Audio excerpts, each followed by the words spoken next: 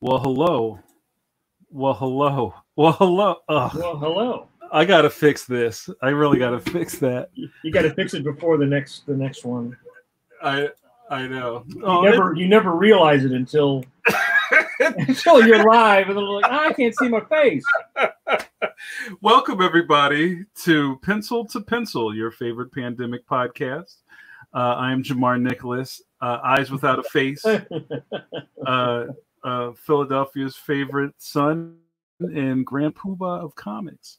Welcome again to our twice weekly podcast where we interview the hoi polloi of the creative, illustrative, animative, all of those different functions. All the itives, all the isms. And we are also brought to you by our good friends at Graphicsly, who produce Clip Studio P. And also to right over Mike's head is the logo for Tomorrow's Publishing, who the great people over at Tomorrow's bring you great pop culture product. Please go and support with your signal boosting and your dollars. You got your Matrix hand going.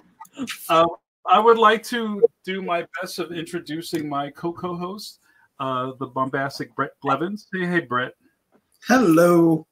Brett, you have your drawing glove on tonight. I'm working. Yeah, look at that. Drawing. Is that, well, you know, when I used to see you with that, Brett, I thought it was kind of like a carpal tunnel thing, but that's kind of like your support glove for when you're drawing. This is Michael Jackson magic glove. It goes back to when I was doing storyboards on paper, which is a long time ago now. And the frames are about 3 inches long. And sometimes I had to draw an entire city in that frame, down shot perhaps or something. Anyway, I was finding that my hand was getting sore on the back. Not carpal tunnel, fortunately, but it was just from overuse, I guess. So this thing is made for seamstresses. Wow. And it's got this super stretchy in all direction fabric and then you can tighten this up as much as you want. And it basically just massages your hand the whole time you're using it. It's called a seamstress glove or something? I don't. That's what it is. I don't know if there's a brand name. I have a bunch of them that I keep around. But, so you have like a surplus of them? Yeah, I just order like 5 at a time. Oh, because they eventually wear out. You can see this is going. You know, I can see I've got white out on my knuckle there. But they wear out. I just throw them in the washer every week or two. So, Brett, that's not one of those, because I know a lot of the younger cartoonists know about that Cintiq glove with the pinky. Have you seen those? I have a Cintiq, obviously, and I use it all the time, but I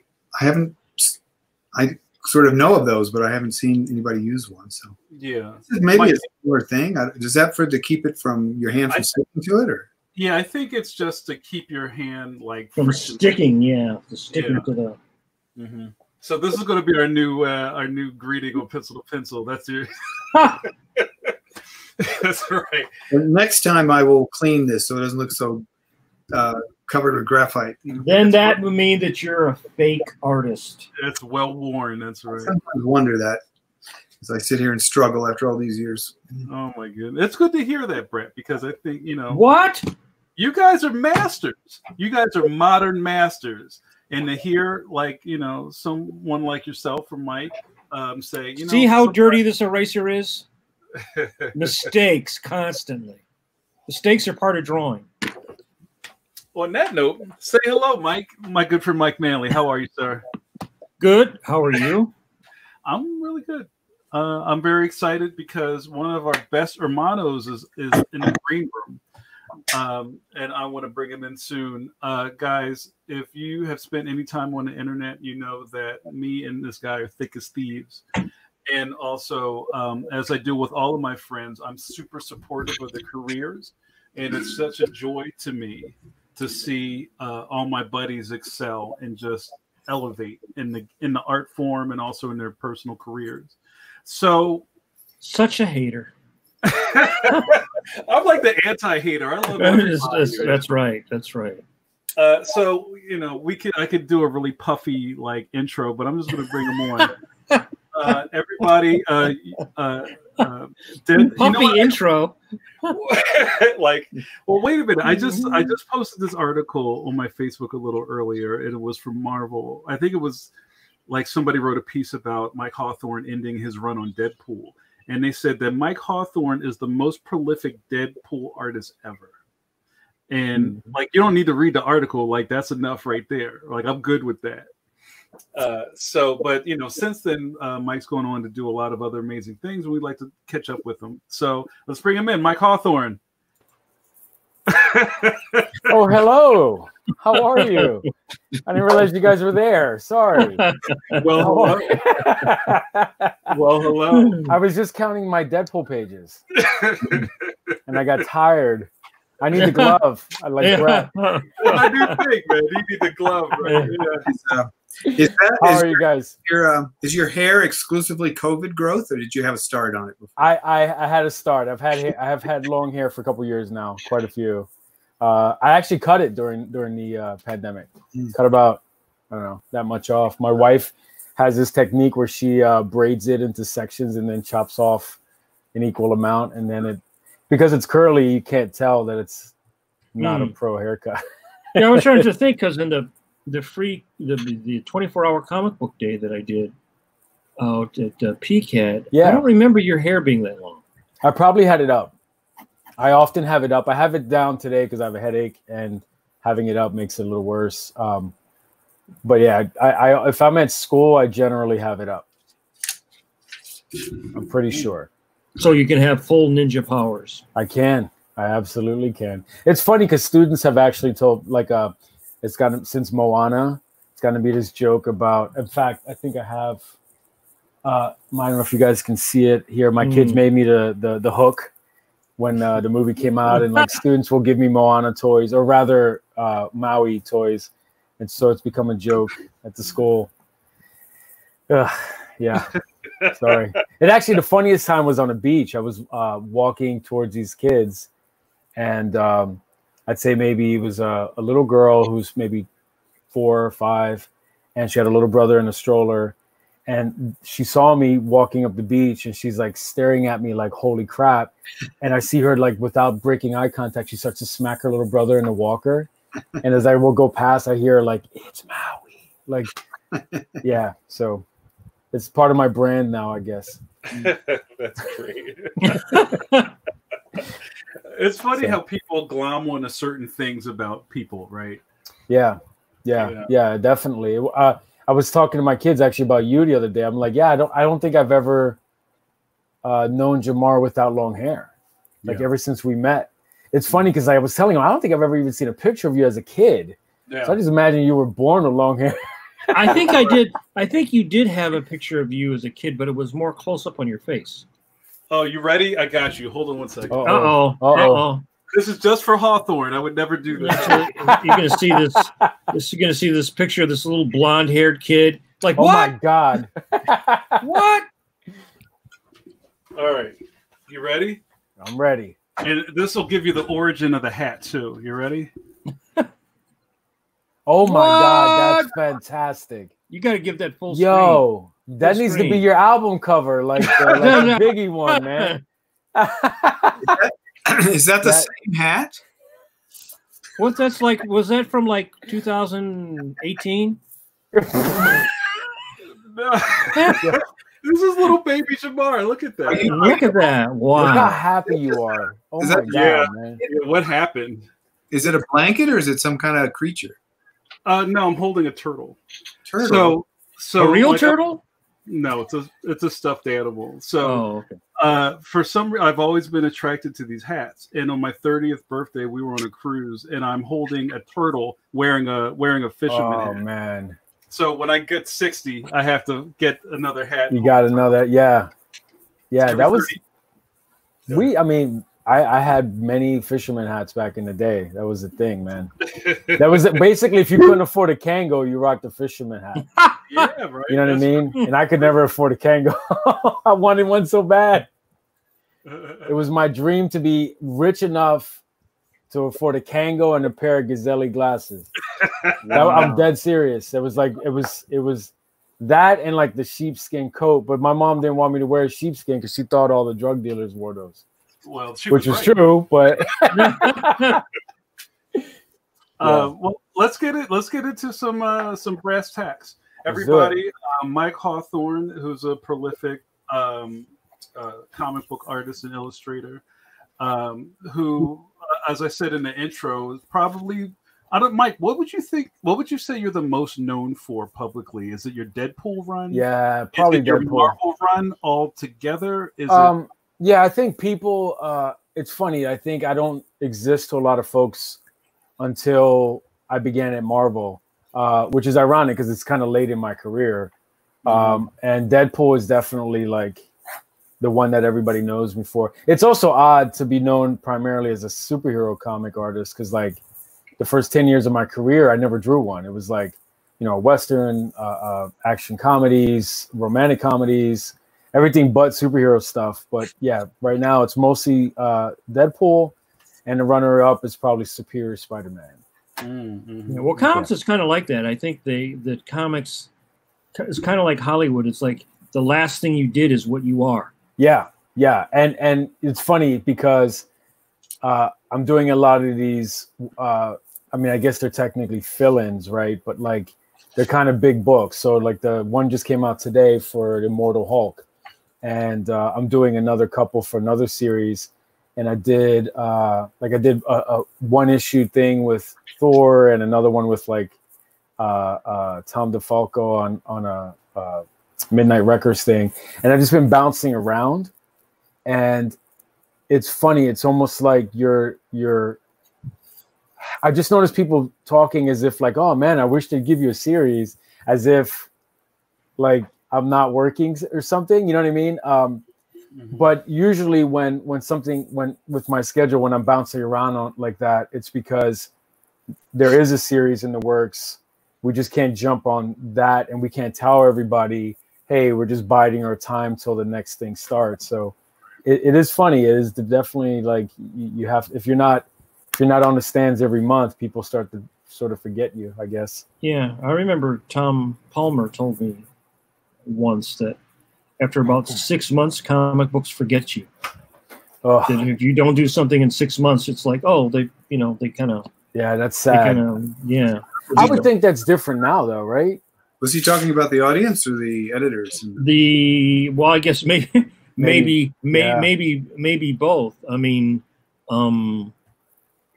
I think that also things have, in the last 10 years, have really diversified more, as we were talking in the last podcast, than they did in the previous 10 years. I think everything was much more like, you know, you're doing a Scott Pilgrim thing, or you're doing a Fantagraphics thing, or you're doing a mainstream thing. And then even that was sort of like, if you were working at Vertigo, that's working at DC, but not at DC. True.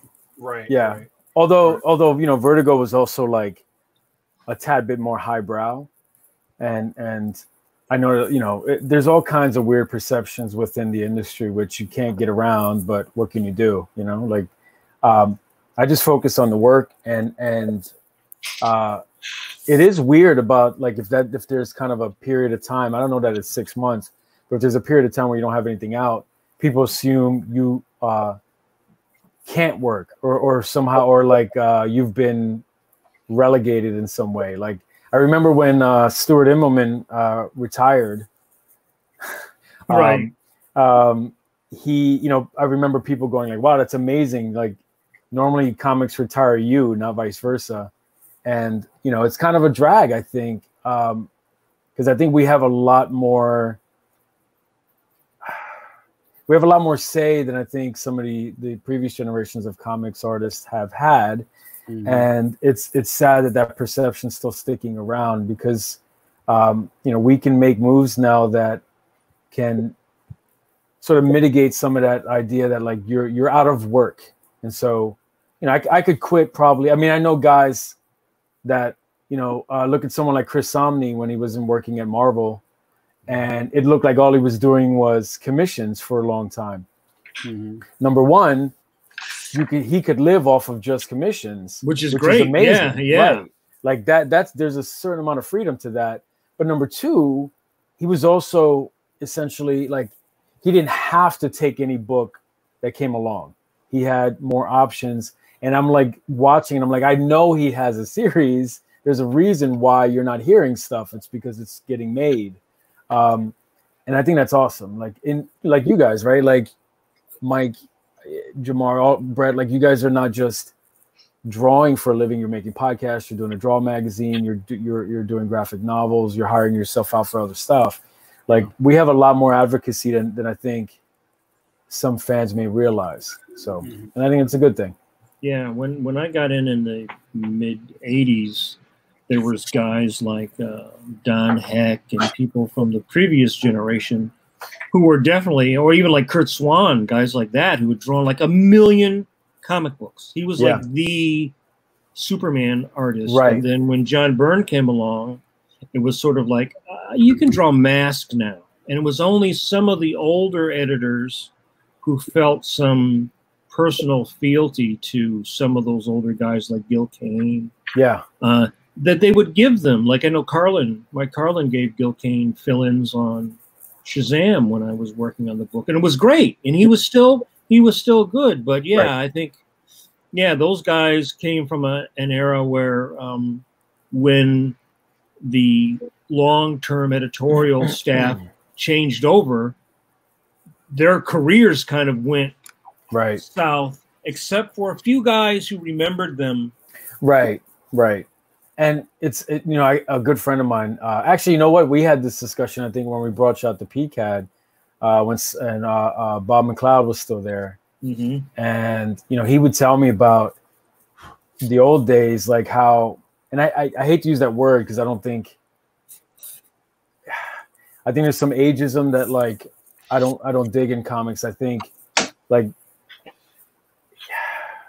anyway, it's a whole different subject, but he was explaining to me like how if you wanted to work back in his day, you had to basically be in the office outside of some editor's door waiting for someone to poke their head out and go, hey, I need 10 pages on such and such. And then, 3 guys would raise their hand and they'd pick one of them. And I think there's a certain amount of like the power dynamic is thrown off there. Like you have to be good enough to get in the door, but you still have to wait for hopefully someone to choose you.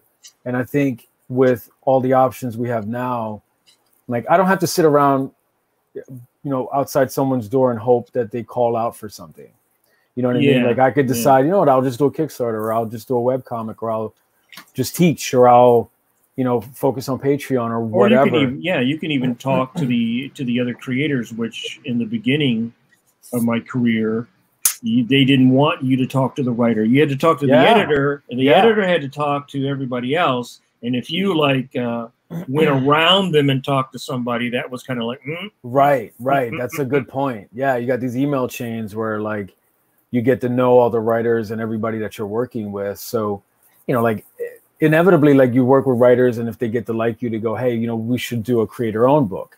Right. So, I got a half dozen, I don't want to say offers because I can't quite get to them, but like things where people will say, hey, we should do such and such book. And it's good to know that like they like your work enough to want to do that. And that's always another option. So I'm not saying it's easy. I just think we have it easier than previous generations. Well, we have options. Yeah, right. We have definitely a lot of options. I mean, when Kirby left Marvel, where else was he going to go but DC? Right. Because he couldn't go out and start his own company. Right. Wally Wood was like an early guy doing his own stuff, right? Yeah. From and Wits End and trying to self-publish. And that never, the market was not there in the way that it is now, right, to sustain it. Like even Gil Kane tried to do Black Mark, he tried to do his own thing. Yeah. And it was not easy. You had some guys doing the underground stuff, like the Zap comics and things like that, Richard Corbin. But I don't know what kind of living those guys made. Right. You know what I mean? Not probably the kind of living that if you were like a middle-aged guy with 3 kids going to college. Right. Right. And imagine someone like Kirby with how prolific he was with something like Webtoons and Kickstarter at his disposal. Like he'd be doing like a half dozen webcomics at once, right, and burning through them, and probably a half dozen agents begging him to like rep them at, you know, either Hollywood or literary magazine or publishers and things like that. Like, yeah. It's a shame. Like, there's a part of me that would love to see like what would someone like Gil Kane do if you had all these options that I have, and I think it also makes me take them more seriously, right? Like, I feel a little bit of like debt of gratitude to these guys, and like, how can I not take advantage of all these avenues that are like laid before me when these other guys had to work so hard with so few roads to follow, you know? Yeah. Well, so why don't you give us a little bit, like what Jamar was going to say earlier, give us a little bit of your, like, dissect your career a little bit, because you had the beginning where you were really doing indie stuff. You weren't really and you weren't necessarily aiming for majors, I don't feel, right? I really wasn't. In fact, I started out self-publishing a book called Hysteria that I was very, very convinced would be a humongous hit, and did it like in the late 90s, like at the tail end of the glut where no one was selling comics, but I was a little too stupid to know that, and I continued with Hysteria for probably. I mean, I self-published 4 issues, went out of business because Diamond wouldn't carry it anymore. In those days, like, that was the only distributor you had. And if you didn't meet a certain benchmark, they wouldn't distribute you anymore. Right. So 4 issues in, they had to drop me, which is cool. I was surprised I got that far. And I got it in my head that I would do a monthly independent book, which just meant I went out of business in 4 months instead of 8. I should have probably done it in bi-monthly. And I still have a 5th issue of Hysteria floating around here that never got published. But went on to do a bunch of short Hysteria stories for like slave labor graphics. Although it's funny because I saw that mentioned on the Comics Beat once, and the dude that runs slave labor was like, I literally don't remember publishing this again. I had to like publicly go like, dude, it was in this comic. It's called Love in Tights or something. Like, so it was a bad time. Like, people weren't paying attention to the stuff I was doing, but other creators did. So I had an ash can that I started with that the old school, like, staple them together kind of thing, which is how I met Jamar. I was dropping them off at comic shops in Philly, and I think Jamar picked one up and emailed me to join the Indy Cred All-Stars, which is like this online community of comic creators that went on to, like, all of us, I mean, not all of us, but many of us went on to become pros and like Eisner Award winners and everything. And I got my first big break from Matt Wagner on a Grendel short. And Grendel I actually met him because he was a Philly guy. He was at a convention, and it was my first convention, and a friend of mine and I put together a Grendel pitch and showed it to him. And he's like, I'm not going to publish your thing, but you ought to get some work. And he gave me my big break. So, which I'm super grateful. He's been a really good friend and champion for me. We had the same illustration professor, but like 15 years apart. Oh, okay. So it was a weird connection. That was the only reason I had the nerve to approach him, because I wasn't a con goer. In fact, I remember that specific con. I walked up, I showed him my stuff. I showed my stuff to Joe Quesada, which was a little surreal because, like, I work with him now. And a woman whose name escapes me. And I remember I went up to her and she looked me in the face and she says, I can't help you. And and I took it to mean that, like, no one bothered unless they thought there was something in it for them. And I was like, no, I genuinely just need advice. Like, I don't know what to do. And that was it. And I was like, after that experience, I didn't show stuff to people at cons again. Like, I had been sending in submissions since I was like 16, and I didn't get work till I was like maybe 28 or something. Like, I had been self-publishing, just nonstop grinding, and just didn't get gigs until Matt broke me in at Dark Horse. And then, it's one person sees that thing and they ask you to draw the next thing. Once you break the wall, yeah. Right. And like you go ahead. I'm sorry. I didn't mean to cut you off. But go for it. So this is a really interesting part of your timeline for me, because when we were doing the Indy Cred All-Star stuff, and we've talked about that ad nauseum, so I think a lot of people know where we're coming from with that. Yeah. One of the things that I think really stood out with you is that your work was so good, so far back. It was kind of like, well, when is he going to go to the major? Not if. Yeah, right? I remember feeling bad, actually. Like a couple of creators on there would get on the board and think. I remember a couple of guys literally saying they were going to quit because they would say, if Mike can't get work, then this industry is not open to any of us, kind of thing. And that was depressing. Like I really felt terrible about that, and I was a little more hard-headed and just thought, for sure, it just takes time. I've always, like, I think Hysteria early on was influenced by like Seagar's Popeye and G.I. Joe. And I always give the example of there's an episode of what's that? Manly's laughing at that. Okay. Yeah, I'm sorry. I think Jamar knows this story, but like one of my favorite characters was Shipwreck on G.I. Joe, and there was an episode where like there's some kind of a monster that they can kill with apples, like what is it, arsenic that's in the seeds? Yeah. And they're like, if we just throw enough apples at this monster, we'll kill it. And there's a scene where like they have to literally drag Shipwreck off a tank because he keeps tossing apples at this monster. And that was like literally me for my entire first third of my career, was just maybe it'll just take one more apple. And I was lucky enough to get some gigs. Like, now early on, it was, they weren't super lucrative or anything, but I was just happy to be working. Like it was a big deal. I think that's an important lesson or example, because I think one of the aspects of social media is that they show people the end, but they don't show them the process. You suddenly see this person like, ta-da, I'm successful, I'm working here, I'm doing all this stuff, but they don't show people.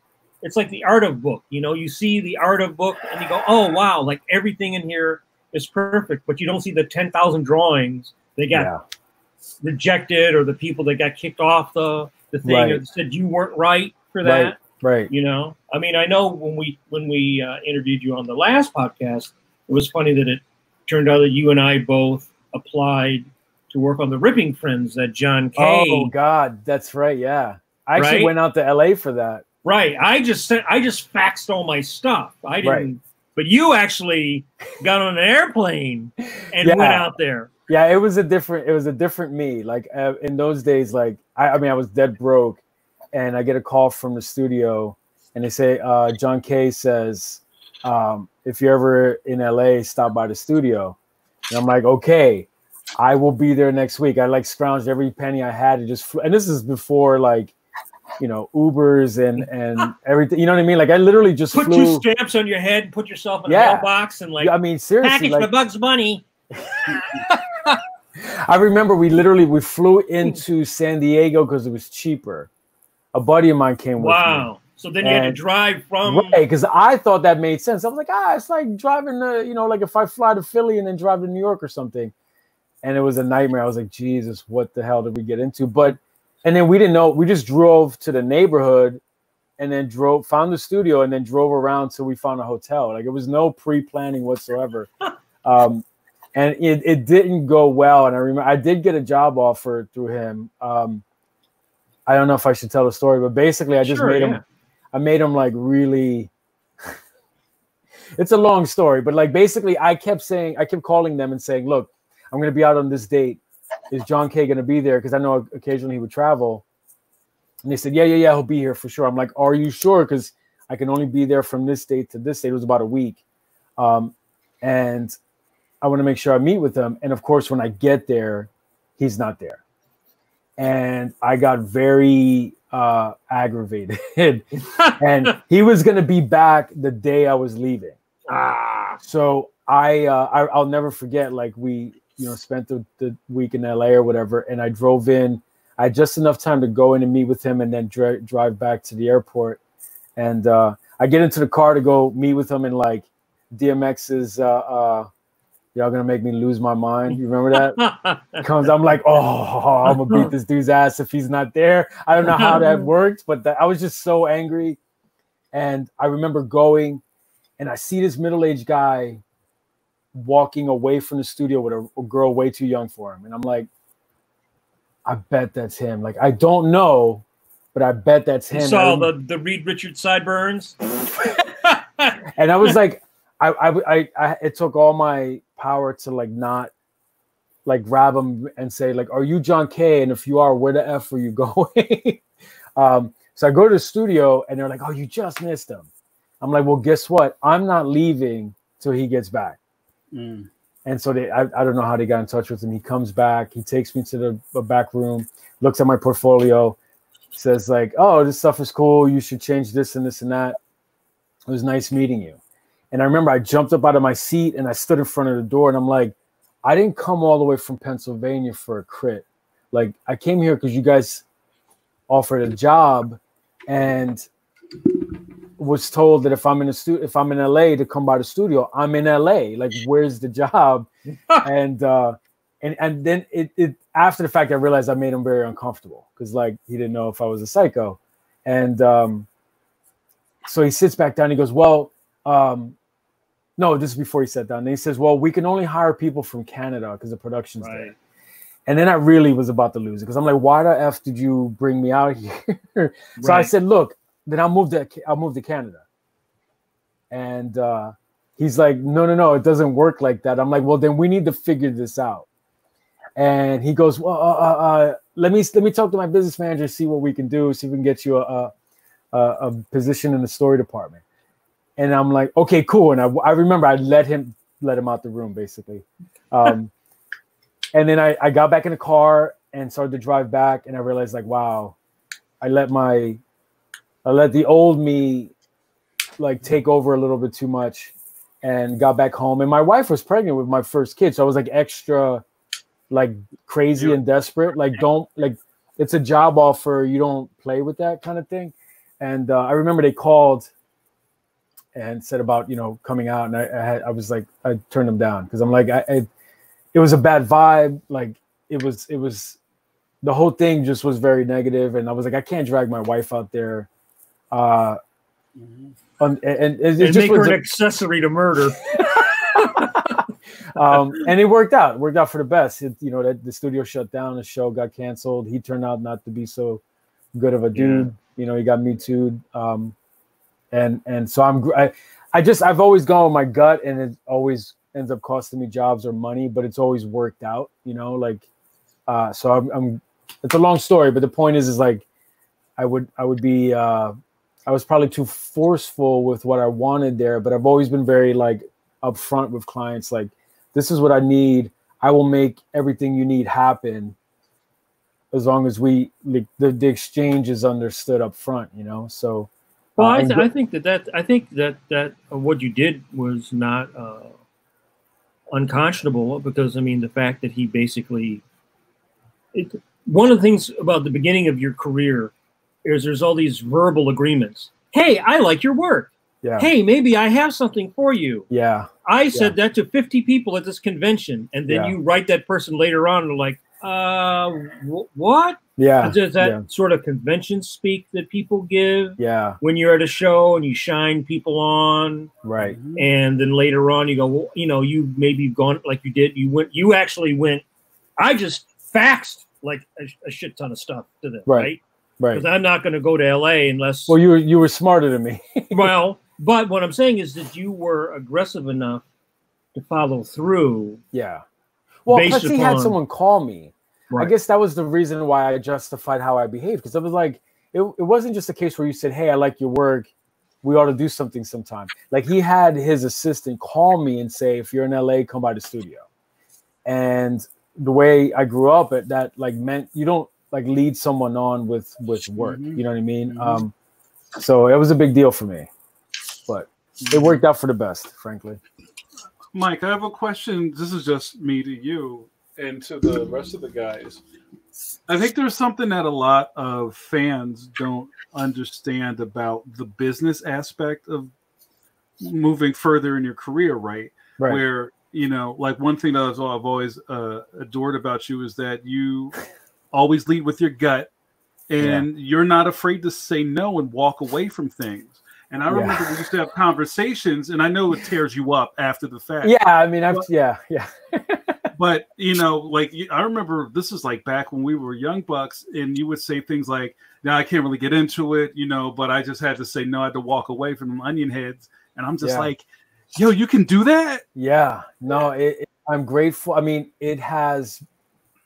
I don't really regret saying no to the like. You know, I was offered a position at Valve, which was at the time a really big deal, and they were headhunting me for like a dream job. It was like it wasn't a position. They just wanted me in the studio making stuff, which if you know anything about the industry, that's a dream come true, right? Like they're not saying, hey, come into the story department, even though we know you can do X, Y, and Z.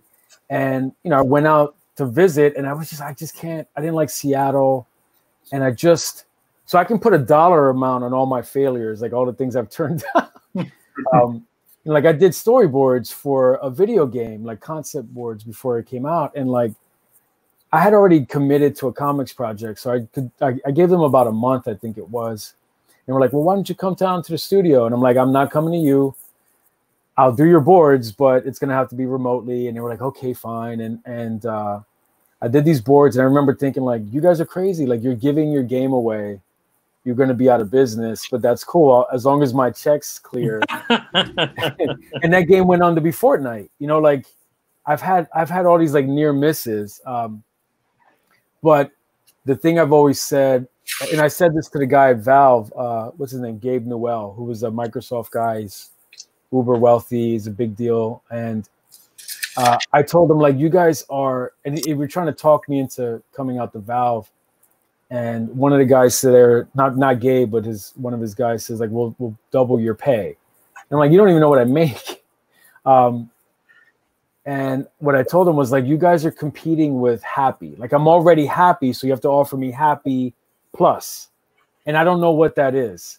So until I can see it, like it's sort of our decision making, because I know that if I uproot everybody, it messes everybody's life up.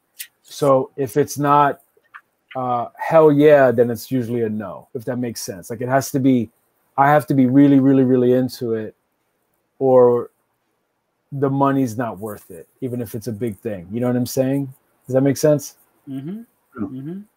Have you ever made a move for a job with your family? Never. Yeah, I never moved. I've had offers, and whenever we would, you know, it would come up, like with Valve and Epic with Fortnite and a couple of movies, and whenever it's happened, you know, none of it has ever been able to outweigh picking the kids up, moving them, taking them to a whole nother state or another side of the country.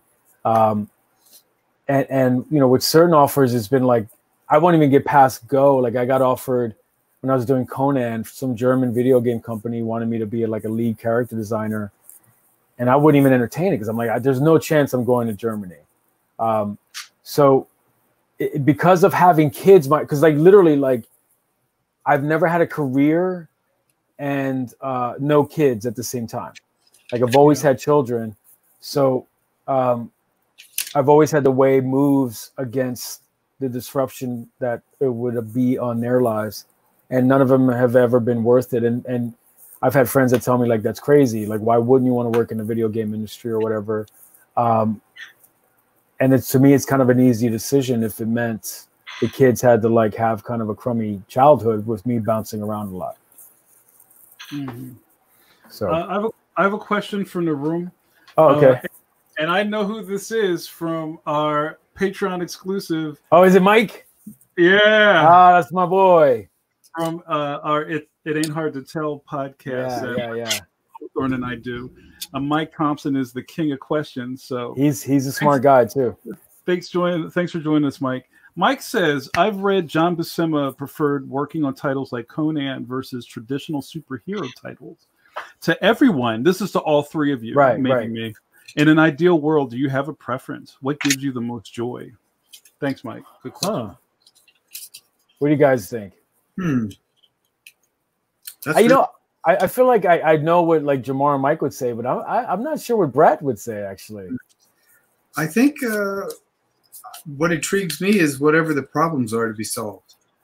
So I don't know that I would ahead of time say I would never want to draw so-and-so, or I'd never want to do this. It depends entirely on the nature of what the project is.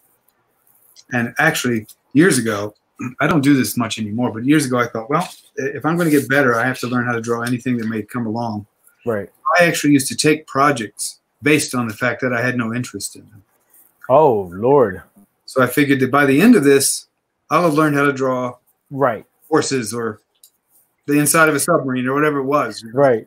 Because once it's in front of you, then it becomes a creative process of solving problems, which is the thing that keeps me sitting here. You know, yeah.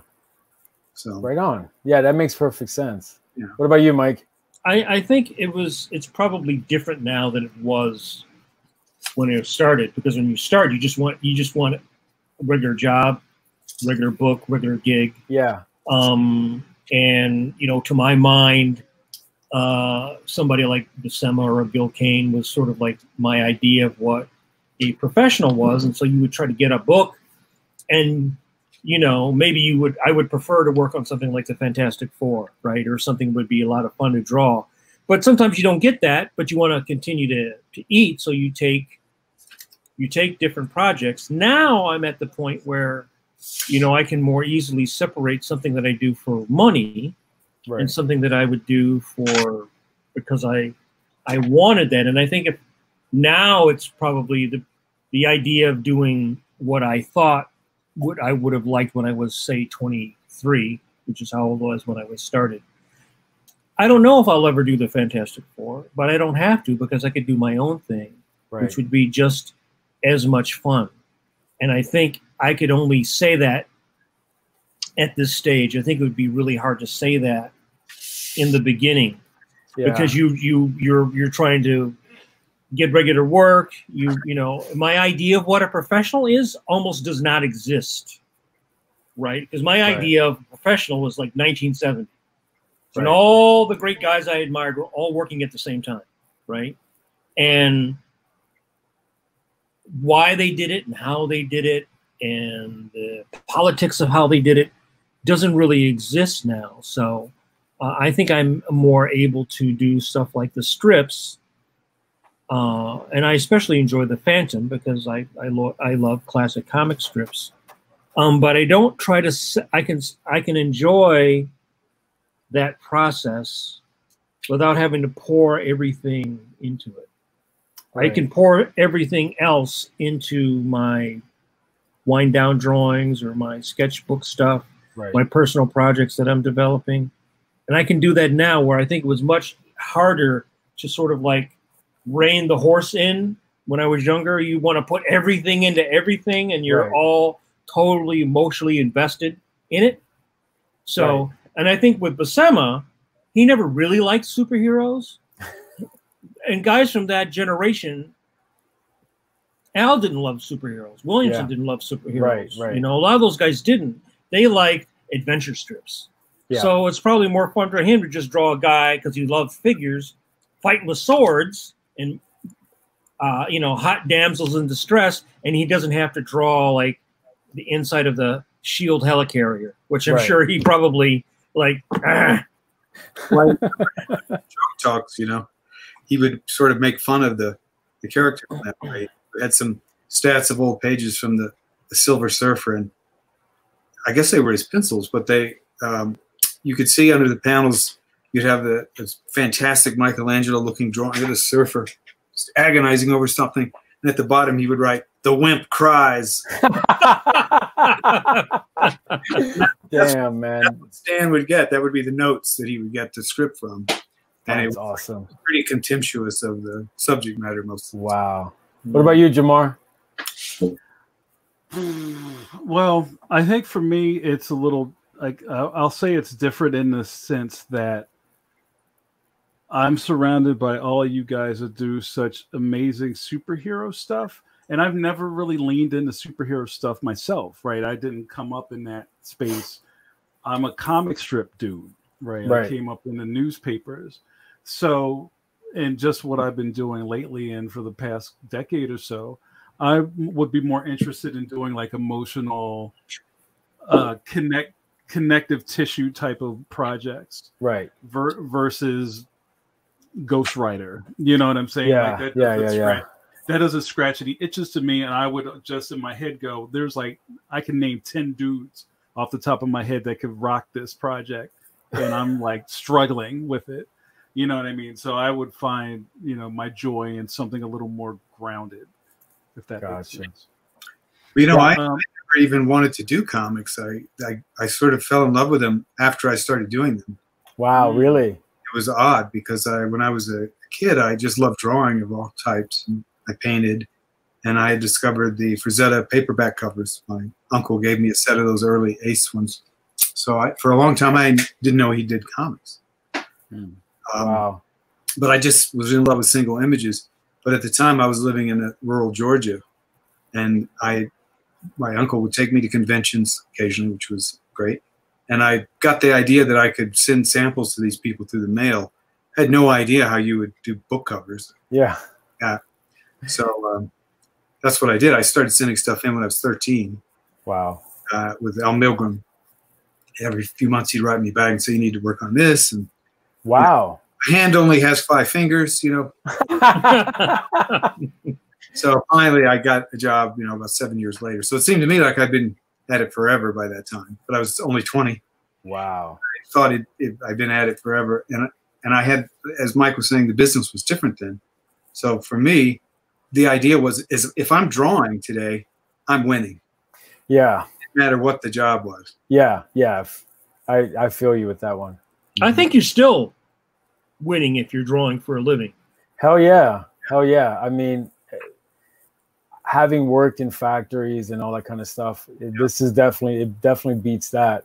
But to get to Mike's question, I know I was a little like Brett in that early on, and like Mike in that I avoided superhero stuff because I thought that was the smart thing to do because I wanted to be able to draw. Like all these guys I admired did everything, right? And from, adventure, romantic, sci-fi, Western, whatever. And I thought that's what the job meant, was like being able to draw anything at the drop of a hat. So I purposely would take jobs like Brett, not so much with things I didn't have interest in, but things that I thought I would learn something from. And so I did all this stuff except superhero stuff. And I wasn't sending in submissions for superhero stuff. The thing that sort of turned the corner and I think made me a superhero comic artist really was Deadpool. And that series was unique because I broke a lot of personal rules because that series broke a lot of rules for me. So,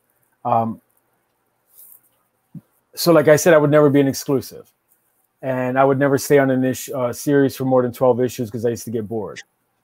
And once I started working on Deadpool, that one series became all these different things. So we would do, an arc that was had some Western elements, and then an arc that was in space, and then an arc where it was very emotional, or like kind of a personal, like one-on-one, as opposed to like big bombastic fight scenes. And then you have another issue that was like a Mission Impossible kind of movie. And that one series, and I got to love and work with Jerry and everybody so much that one series started to fulfill like all these different genres for me that I wanted to learn and get good at. So, one issue I'd be drawing a car chase scene, and the next issue was like an action scene in the danger room where it might be any outlandish, crazy thing. And so I ended up sticking on, for way longer than I had planned, and signing an exclusive with Marvel just because I thought, like, I don't want to leave anyway, so I might as well take the extra money of being an exclusive. And I think that's why people react so strongly to that series for us, is because it was sort of making superheroes fun for me. And I think it was showing up on the page. And I remember taking my kids to go see The Incredibles and watching my kids like run around trying to be like, what was it, Chase, or what was the little fast Dash, that's Dash, it. yeah. And I realized like, oh, that's why people love superheroes so much, right? Because they get that moment and they're so enamored with it and they want to recreate it every time they pick up a comic. And I'm reading these scripts and I'm like, these are great little nuggets of just fun superhero stuff. Yes, it's Deadpool and people sort of think they get what he's about and it's all like fart jokes. But Jerry really didn't write them like that. It really was this whole like Pagliacci kind of like crying, laughing clown, but crying on the inside kind of thing. And it sort of combine the question with where I ended up with Deadpool. It allowed me to learn how to draw just about everything that you could if I was still bouncing around between genres. Mike, I have another question from the room. Okay. And this is a Marvel 1.0 Hawthorne question. Okay. Because I think a lot of your fans don't know that you had a bout with Marvel. Yeah, 2005. Yeah. Right. So Vera says, to Hawthorne, would you ever like to work on a Machine Teen comic again? Yeah. So maybe Mike, talk about your first kind of Marvel time. Yeah. So my very first Marvel. Oh, I'm sorry. No, you're good. Yeah. So my very first Marvel gig was kind of a unique situation. I didn't realize it at the time, but we were going to be creating an entirely new character. I mean, it was based on a play on words with Machine Man, but it didn't bear any resemblance to it. So it was a weird experience. Like I didn't realize that it was unusual to like your first gig to also be creating a new Marvel character. And it's sort of become a theme with my work at Marvel. Like, at this point, I've either co-created or redesigned like dozens and dozens and dozens of characters. So I just enjoy that. And that was a cool experience, like getting to start from scratch with a character. I kind of wish we could have gone more nuts with him. But the market was funny and they kept cutting it back. Like I think we were going to do 2 arcs and then I got cut back to like 8 issues and then I got cut to 4 issues just because of what was happening in the market at the time. So it's funny because they would use Machine Teen after they ended the series and it was cool to see him pop up. And I would joke with Jerry that we should bring him into the Deadpool universe,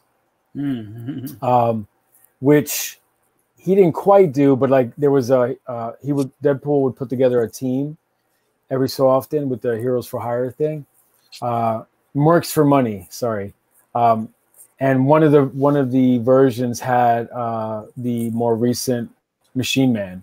So we didn't quite work him into the series, but it would be fun because I mean it's a cool character. I think. I don't know that I would want to do like a purely Machine Teen series unless like we could make it really, really outrageous. I wouldn't want to just like revisit it. I would want it to be like just bonkers and fun. But it would be cool to just have like him visit a series I'm working on maybe. So and you also worked on Conan during that time, didn't you? I did a year. Yeah, I did a year of Conan when it was still at Dark Horse with Roy Thomas. Yeah, which was cool, like I've had this great luck to sort of be a bridge where like I'm just old enough to get to work with some of these like legendary dudes, right? So I got to do a G.I. Joe story with Larry Hama. I got to do a year of Conan with Roy Thomas. And it was a huge learning experience too, because like I didn't realize it was a unique skill in comics to still be able to work from a Marvel script, meaning like just a paragraph per page with no panel breakdowns or anything. So I think coming into comics, having done all of it, like with Hysteria and indie stuff, like, you have to write your own stories and draw them and letter them. It seemed pretty easy to work from a Marvel script. So I get to work with these legendary dudes, and I still do. Like I got to do a Thor story with Simonson, and it was inked by Sal Buscema of all people, which is incredible. And but yeah, Conan for a year. It was a little nerve-wracking too, because Conan has such a deep and like amazing history of artists, and I remember thinking like, what the hell am I doing here? But yeah, it was fun. It was cool. Did you have to cast your Conan?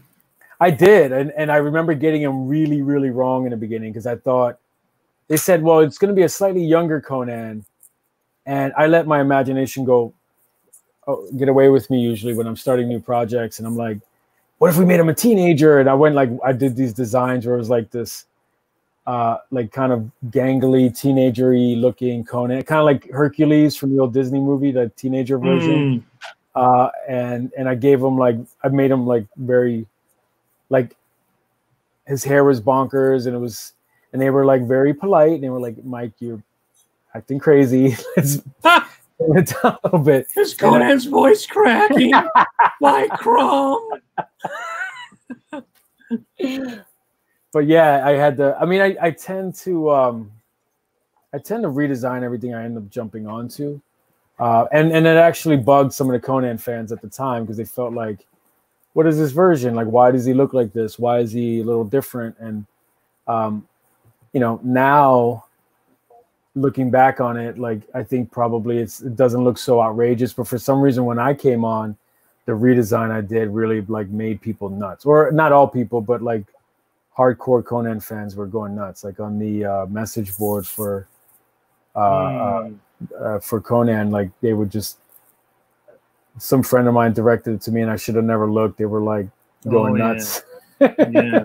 Well, I think there was probably I mean, there was a big change just when you went from Barry Smith to John Buscema.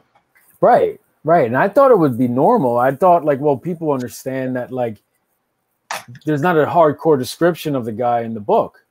You know, just he's supposed to be big and kind of merry, and he's a barbarian. And there's no physical, I shouldn't say no, but there's very little physical description of the guy. So I thought like, well, I mean, my take wasn't so crazy. I thought it made sense, and the Dark Horse people thought it made sense, and Roy seemed to enjoy it. But you know, and then yeah, no problem. And I got to design a villain, which, you know, I just designed it essentially how Roy described it. And I remember the fans went nuts. They were like, this is outrageous. What kind of crazy? Because he had like a hand for a sword. I'm sorry, a sword for a hand rather. And he had like one fake eye. And I'm like, okay, I just drew what he told me. But somehow, like, I think they thought that I made all that stuff up. And I was like, I got to be kind of a villain. And then I didn't play nice with him. Like, if I'd have gone on a message board and been, hey, fellas, how are you? I'm sure it would have probably went over. But I just thought, the hell with this. Like, I'm going to do the thing they hired me to do and do my best. And if people don't like it, then write the editor, I guess, and get me fired. But yeah, right. Yeah. Well, I can only imagine if there had been a message board, probably, you know, when they switched from Barry Smith to Buscema, yeah, there probably would have been people saying, what the hell? This is crap. You know, blah, blah, blah, blah, blah. I'm sure if that had existed back in the day, I mean, the first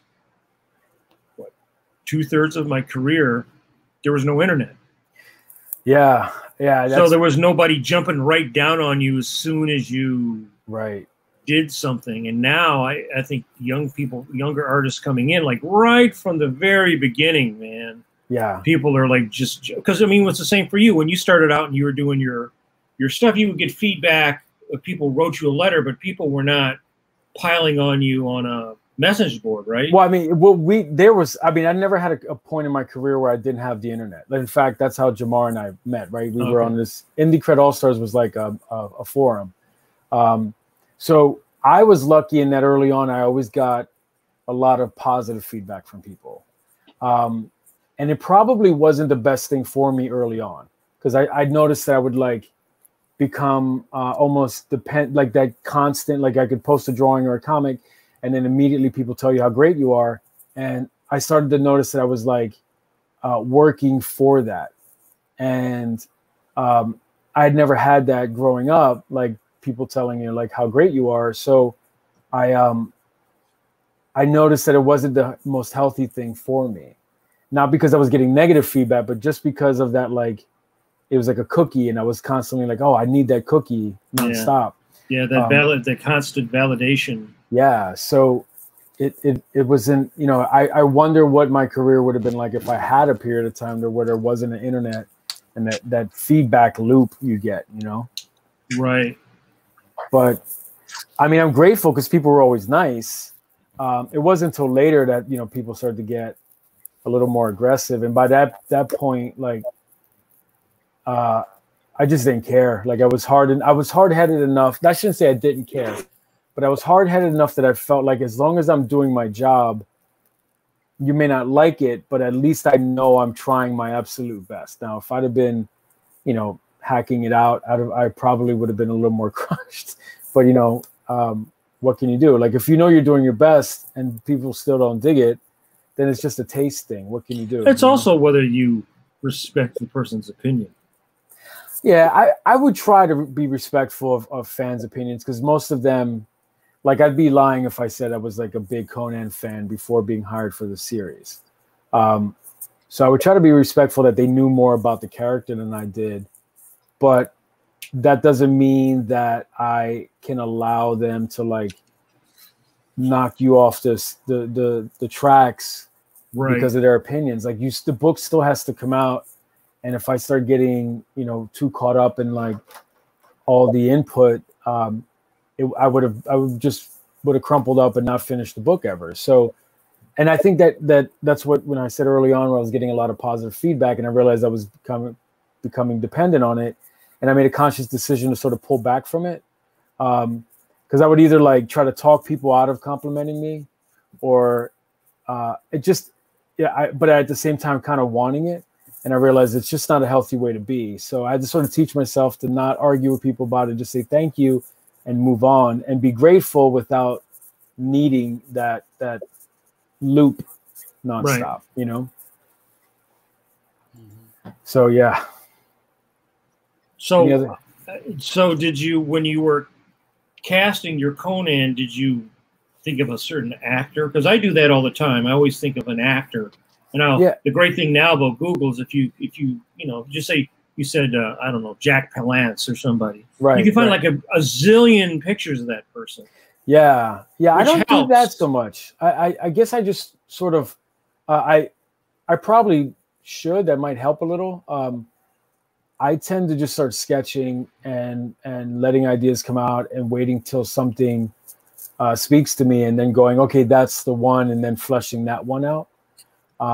Which means you end up having, you know, half dozen sketches that are not working at all, like the teenage version. But like I tend to need to take the thing too far and then realize, okay, that's the line that I can't cross, and I can, you know, go one or two steps back and have it be really close to what I want it to be. Does that make sense? Yeah. Yeah. Mike, there's a sidebar question. Okay. Our good friend J. Robert Deans, hey JRD. Hello. Asks, I always loved Mr. Hawthorne's works as part of Comic Twart. Maybe you can talk about that. Yeah. But I really enjoyed Raising Crazy. Will he ever revisit the strips when his son reaches a milestone age? That's funny. And maybe you can talk about that for a second. Yeah, thank you. Yeah, Comic Twart was sort of my second.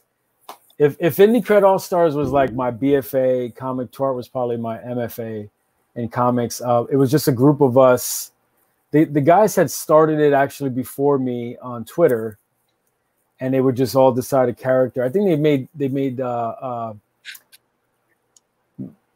like 2 character assignments. So they would say, you know, we're going to draw our version of Thor. And I think 2 weeks went past with that. But I think they did Ronan and Thor before they were like, hey, you know, we should make this official and have a little circle of guys we all like. And so they invited me to come in, and it was basically like a weekly assignment. And my knowledge of comics wasn't like so deep that I knew a lot of the characters. So to me, it was like although it was kind of a weekly assignment that was unpaid, it was the one I most looked forward to, because like I would experiment with medium or approach, and it was characters I'd never heard of sometimes, like that I had to try to figure out for that week. And it was just, it brought me back to when, you know, you're a little kid and sitting in a room with all your friends and drawing cool stuff. Mm-hmm. And then we would all post it, and it got to be way more popular than any of us expected. And we just kept up with it until, you know, what ended up happening, like with most pros, like you get too busy and then you miss a week and then you miss a second week. And it was kind of a drag. I mean, it went on for a couple of years. I kept posting probably a little longer than some of the other guys, just because I was, you know, I was very hopeful that we could keep it going. Just because I felt like it was a free education, right? Like I was seeing my take and then how all these other guys are doing it, and we talk about how they did it, and it was a cool way to experiment with styles. And then Raising Crazy was when my son was born. He was so I had two girls before him, and they're like unusually intelligent. Like my oldest speaks besides English, obviously, Greek, Chinese, and a little Spanish. She's actually in college now, studying to be an engineer. Wow.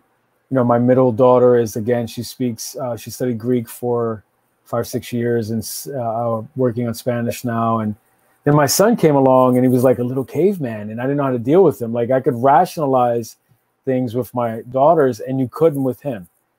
And he was tons of fun, but he was like, you know, he would just do crazy stuff all the time. And I don't know how to deal with anything other than through drawing. So it was just like, this kid's too funny and he's doing crazy stuff that's stressing me out. I need to like have an outlet for it. So I started doing these like one panel comic strips. And I love those. Again, I only stopped doing them. There was a couple things. One was he was taking them the wrong way. Like he started to believe he was a celebrity when he was a little kid.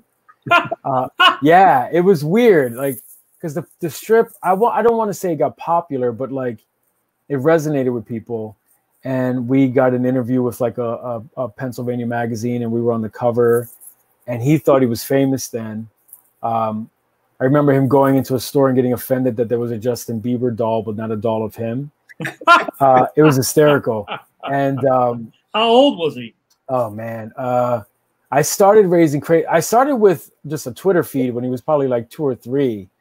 And the comic strip maybe began, I want to say it was like 4 or 5.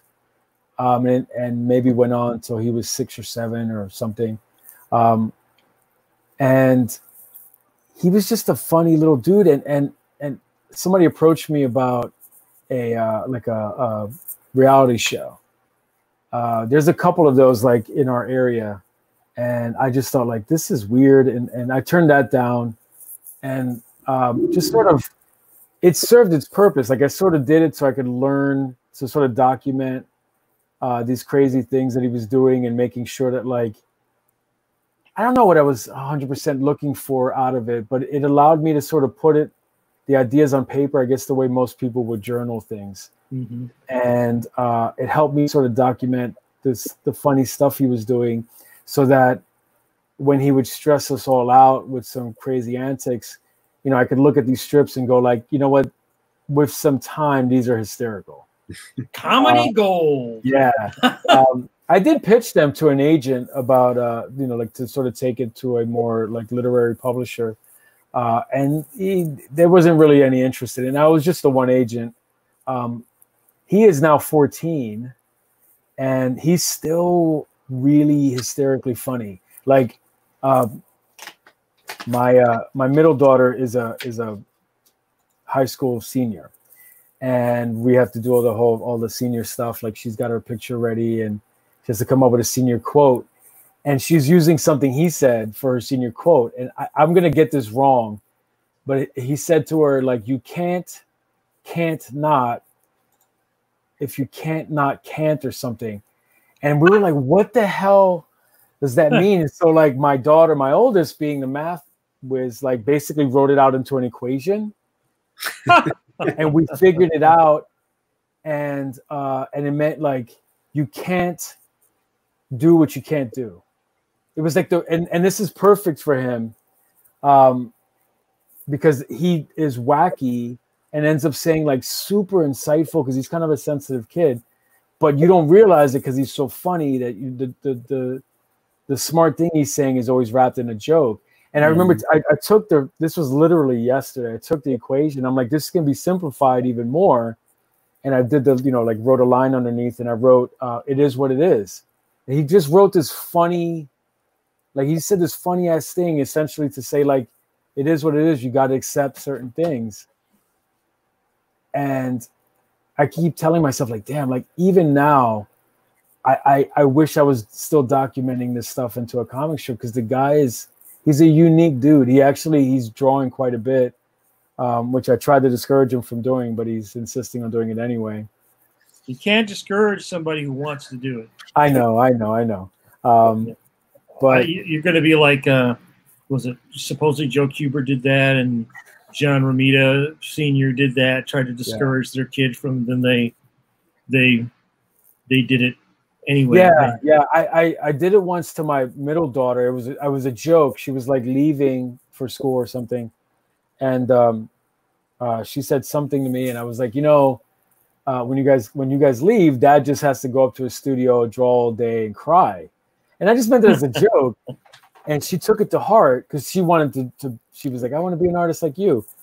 And then she starts telling us how she wants to be a dental assistant or something. It was like the saddest, not that there's any shame in that job, but it was the saddest like drop from I want to be an artist to I want to clean people's teeth. And I realized it because of what I had said to her. And so I sat her down. I'm like, look, I have no right to discourage you. This is the most outlandish thing to do for a living, and somehow I've managed to make it work. They've gone to private school their whole lives. They're like super highly educated.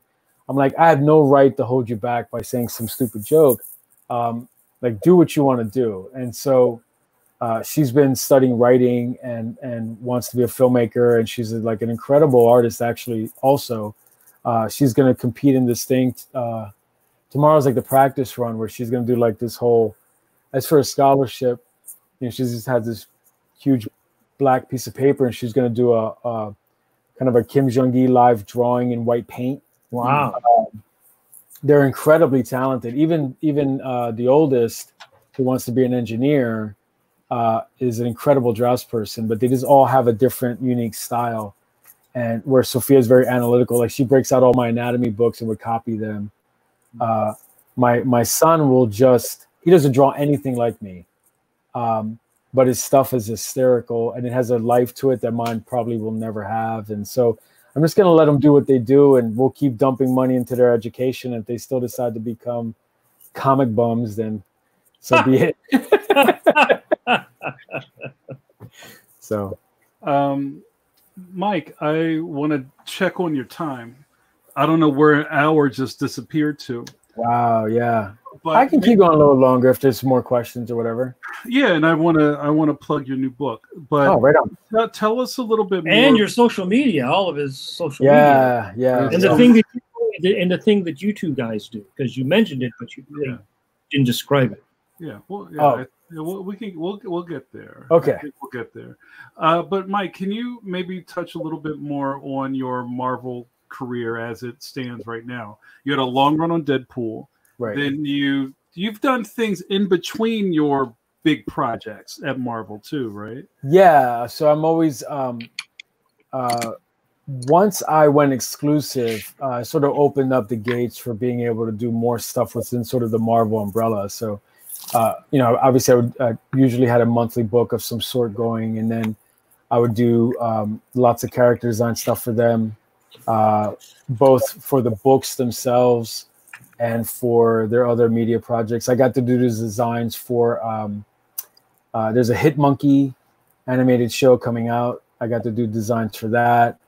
I did a concept piece for Moon Knight, the show that is coming out shortly. And then bouncing around, like I got to do some event stuff. I got to draw a little bit of the Infinity Countdown stuff with the Silver Surfer, which was like a dream for me. Like I got to actually draw Galactus eating a planet, which was like, you know, I have gotten, you know, you guys mentioned about getting to draw characters you want. I feel very spoiled in that, like, I've kind of gotten to draw just about every single character I've ever wanted to, doing the stuff you'd want them to do. Like, I've gotten to draw like covers with the Thing and the Hulk fighting. You know, I got to do the Thor thing with Simonson. So it's been, I've been very, very lucky, knock wood. And then I've been bouncing around a little bit right now. So I did Superior Spider-Man for a year, which was awesome. Cause like once we wrapped up Deadpool, they asked like, hey, you know, what do you want to do next? Which I thought was a trick question. I didn't really think, like, I just thought they would go, okay, well, you know, you had a good run. We're just going to end out this contract and let you move on. But they were very, Marvel's been super supportive and cool about like, you know, like they want you doing your best work. And so they're willing to say like, look, where would your best work be? And we'll try to get you as close to there as possible. And I remember I actually asked my son, I'm like, what should I ask for? And he's like, Spider-Man. I'm like, dude, they'll never give it to me, but I'll ask. And to my surprise, they're like, okay. So I got to do a couple of issues of Amazing with you know, with Nick as editor. And then after that, Nick says, you know, hey, do you want to do this Superior Spider-Man series we want to launch? You get to, you know, have your own like fingerprints on this thing because you'd be starting it out. I mean, the character had existed before, but you know, getting to relaunch the series and do some cool new stuff. And I'm like, hell yeah. So I got to do I guess about a year on Superior Spider-Man, which was amazing. Like it was a very, very cool experience to get to just, I mean, Spider-Man is just cool all around, but this version was very fun. Did you like Spider-Man as a kid? Was that like a character that yeah, with you? Yeah, I mean, like, yes and no. Like, as a young kid, he was probably my favorite, just, you know, in terms of like, if you took me to the store as a little kid and said, pick a coloring book kind of favorite. Later, as I got a little older and I actually started reading comics, I was more of an X-Men kid. But just stylistically and visually, Spider-Man's probably the most, like, that's the guy, he's Marvel's Batman, I guess, right? He's like one character that everybody has a version of and everybody wants to draw. So I felt really, really fortunate to get to do that. And since then, you know, just hopping around, I got to do an issue of Immortal Hulk that came out today, and I'm doing a couple issues on another bigger series for them, which unfortunately I can't say what it is, but we're sort of working towards. Oh, come on, just spill the beans. Come on. Well, you know, but look, you know what the thing is? I like to think I'm good at my job, but I know the thing that makes me valuable is I know how to keep my mouth shut, right? Like, you have to be trustworthy, and there's all this stuff that they trust you with, you know, like you have to work on things months or a year in advance, and you know, you have to be able to like not leak it and blab about it and all that stuff. And because I'm trustworthy, they let me do, you know, stuff not just for event books, but the TV shows, the cartoons, and all that stuff. So we won't spill the beans about the immortal J. Jonah Jameson. Yo, Mike, what? But we're all working towards a really, really big series. And I can't mention too much about it, but I think scale-wise, you know, it could be up there with like, you know, like Civil Marvel's. War, yeah, maybe not Civil War because it's not like an event thing, but it's going to be like a whole big universe that it's going to be very cool, I think. So I wish I could say more about the series we're working towards, but I guess just the, you know, fans should know that all these little fill-ins are just them biding their time so they can get me to the big thing we're working towards, and I can do all the designs. And they've been really, really cool about letting, like, sort of getting me in my right creative groove, you know? Like, I think Marvel's, the thing that makes them fun to work with is, like, it's not so much assignments as much as like, hey, would you have fun doing this thing? Or at least for me, I can't speak for anybody else. So yeah. Looked like you had some questions pop up. I didn't get to read them. I'm sorry. Oh no, that's what I'm here for, Mike Hawthorne. All right. Don't break the contract. I'm sorry, bro. Right. That's why I'm in production mode. I got my production hat. You're the on. man. You're the man. So I have a two-pronged question. Okay. The first part is from our guy Mike Thompson, and then I'm going to lead right into Emmanuel's question. Mike Thompson says, Mike Hawthorne, can you describe the process you follow in creating a page, from layouts to final pencil? Is digital involved? If so, how much? And then Emmanuel says, oh, if I may add a follow-up to Mike's question, how much time do you spend on layouts or storyboards before heading into pencils? Oof, yeah. Thanks, guys. Yeah, that's a tough one. So I'll give you my process, but with the caveat that like it might all be lies. Like, so generally speaking, I will read the script between 3 and 6 times. It used to be 5, but I've caught myself sort of, you know, if I'm familiar with the writer and I feel like I get the gist, read it 3 times and be done. If it's a new writer, you know, read it a few times, just because I find that it helps me to think about the thing and make sure I really understand what's necessary on the page. Because I tend to be very like hyper and like ready to go. I tended to like mess things up and not leave space for dialogue, for instance, things like that. So I try to like be really, really careful about reading the script over and over and over, so I feel like I'm getting it. It also, you ever hear that Dali book, like the Secrets of the Spanish Academy or whatever it's called, where it's like all these goofy rules and half of them are like you wonder if he made them up, like you know, you got to grow a mustache and then put a fig leaf so that you're looking at everything through the fig leaf's veins, you know, goofy things like that. But like one of them was, I remember he said something like, you get your canvas ready and then you go to sleep. You don't start your painting because you have to let your subconscious think about the paint. It's all this like crazy stuff. And I tend to be a lot more like pragmatic, but that's one of those things that I find helps me. Like if I've read the script a bunch of times and just thought about it and not gone straight to paper, if I go straight to paper, I tend to like come up with very like dry by the book layouts.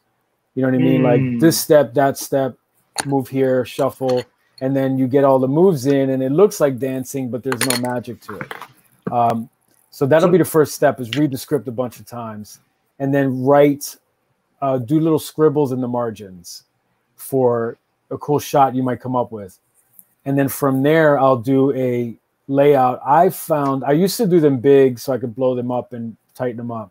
I have found that stiffens up my pages. So the smaller I can make the layouts, the looser they are, the better they translate when I try to blow them up into a page.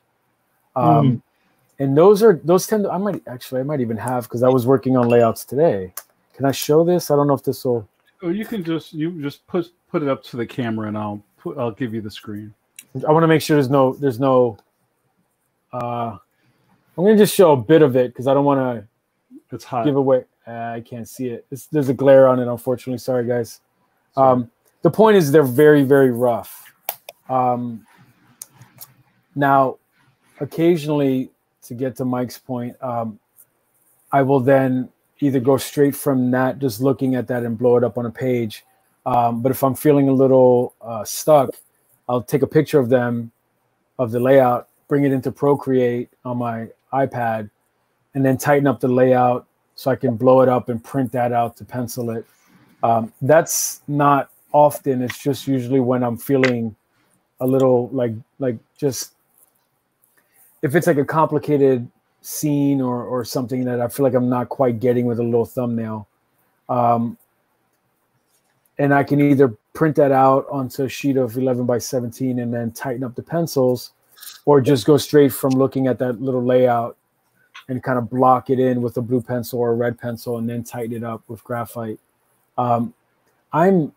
So the second part of that was how long that takes, correct? Mm-hmm.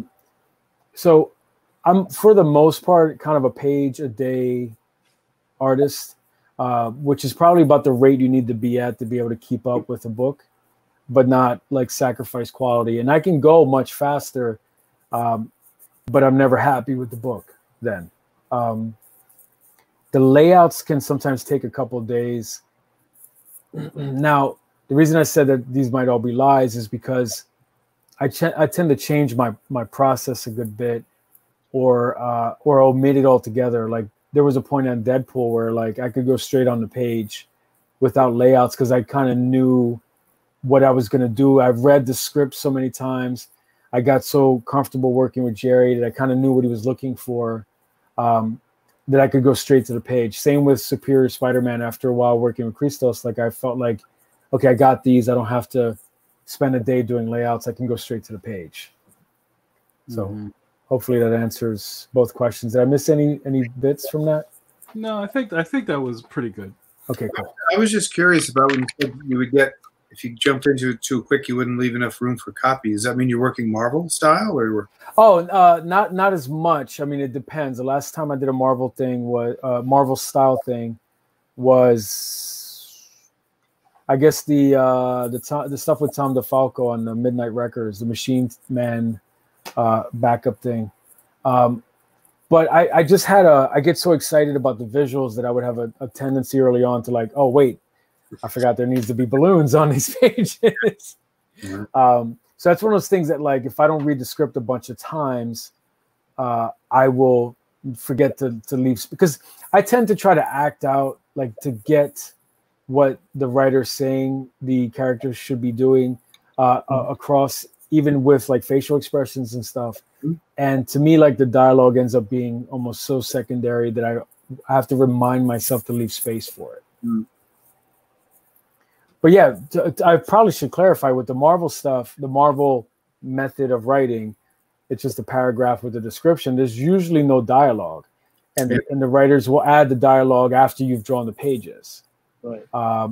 Which is great, because then, you know, if you didn't leave a lot of space, they can just not write a lot of dialogue.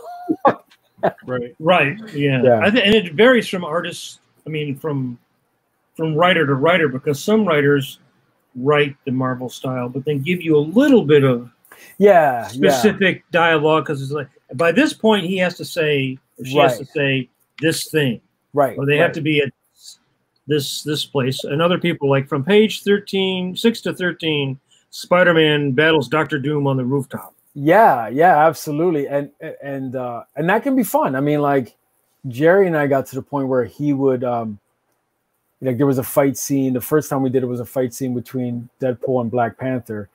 And he's like, look, I could write the fight scene, but you're better at it than I am. So I needed to begin here and end here. And you got 8 pages to do it. And he let me choreograph the whole fight. And then he kind of plugged in this hysterical dialogue in there, which is always fun. I mean, as long as it doesn't feel like a crutch for the writer, like, you can kind of tell when a guy's going, you know, I don't feel like working today. Can you just give me 5 pages of a fight? But I've been lucky in that most of the writers, when I work with them, they do it out of respect for what I end up bringing to the page, which is always nice. Yeah. I think people sort of forget too, when we say Marvel method, that our Marvel method is almost an adaptation of the actual Marvel method, because, you know, Kirby and Lee would have a phone call or a talk, and then Jack would go off and draw the story. And then Stan would get it, and then we go, oh yeah, and there's this new guy, the Silver Surfer here, or there's this other character. Sometimes he would have him redraw a page occasionally to do something, but I mean, it was not even like, here's an outline per se. You know, because if you actually read Kirby's stuff after he stopped working with Lee, the pacing is the same. The dialogue is not the same, but the way he paced the stories is pretty much the same. Yeah, you're right. And it definitely wasn't this sort of mini film production that it is now, where you get a like a teleplay kind of script, you know, and this panel. Luckily, there's not a lot of like, in this panel I need an up shot or down shot. There's not a lot of that. But you do definitely get panel breakdowns and dialogue and that kind of thing, which is fine. It's perfectly okay either way for me. It's probably less work when it's written in that way, because when you have the Marvel thing, you have to sit with the paragraph, and I tend to go through and make notes on the script and say, okay, from here to here, that's one panel. From here to there is 2 panels. You know what? I'm up to 8 panels. I can combine these 2. So that can take that's a little more labor intensive. Yeah. Some of the older guys, as we were talking about earlier, they didn't like to get the Marvel method because they felt that they were actually doing the writer's job and their job. I mean, true. I can see that. So they were like, no, I want a full script because then I know what I'm gonna I think Aparo was like that. He wanted a full right.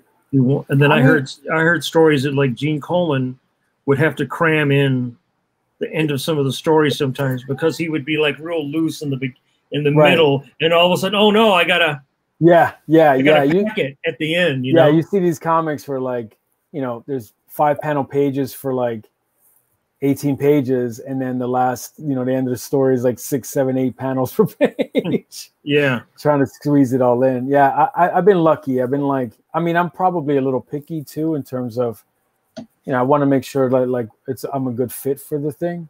But I've been very lucky with the folks I work with, that they're very mindful and try to like, the writers I've worked with have been very cool about letting me do the things that I'm good at, and then just filling in the gaps that they need to do. And I don't mind the Marvel method. I don't mind. I don't feel like I wrote the story or anything like that.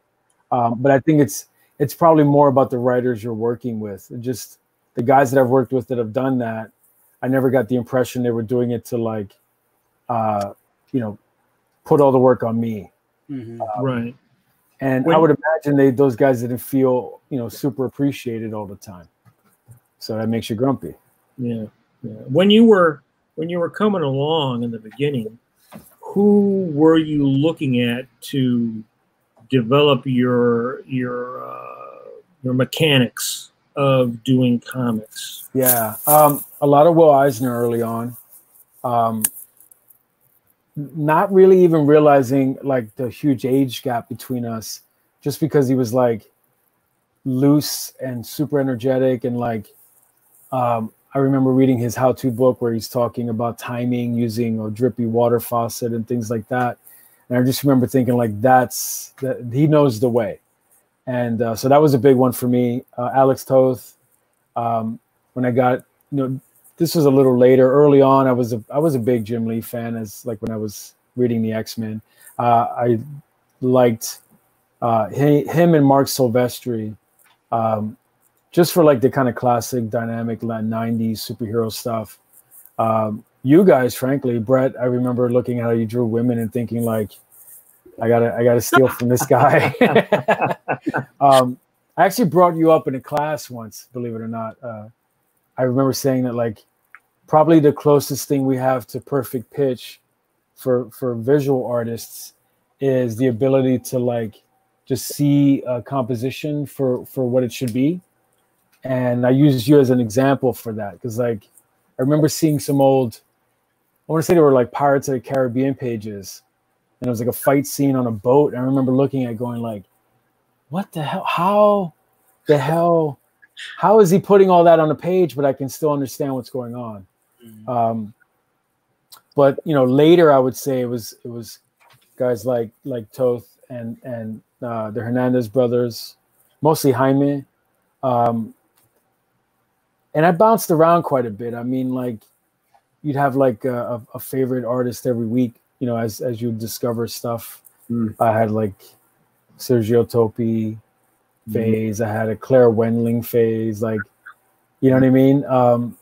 So I think I just picked up wherever I could. I didn't, I don't know that I had any one super instructive artist that I just pointed out and said, okay, that's my guy or girl. And just try to learn from everybody, I think that's one of the things that's unique about comics is that you have to do so much drawing. Yeah. So much incredible that you are constantly looking to inject some energy into your blood because you just have to pull so much out of your brain all the time. Yeah. When you come across someone like Claire Wendling, it's just this magic explosion. Yeah. Yeah. Elements that she synthesizes so beautifully that it re-inspires you to try. Right. Yeah. And she's a special, I mean, like, there's lots of us that draw. And then there's a couple of these like upper echelon people that everybody recognizes. There's something there that like none of us can quite touch. I remember being in France and like, I believe this is when Claire first fell ill and she hadn't been drawing. And we're on a train and everybody got like hushed. And they're like, oh my God. And they were talking as if it was a tragedy that she wasn't drawing anymore. And of course, she's rebounded and she's been doing these art books that are amazing. But yeah, she's a special kind of artist that like, I have to be careful, I think, with looking at, because I never wanted to be like, I never wanted to get too close to an artist because I didn't want to be comparing my stuff to theirs too much or God forbid, like copying from them. Yeah. And so she's one of those people that's so, she's so influential that you have to be careful. It's too pure. You got to cut that. You can't take it straight. You know, something about her too is that she only draws what she feels like drawing. Right.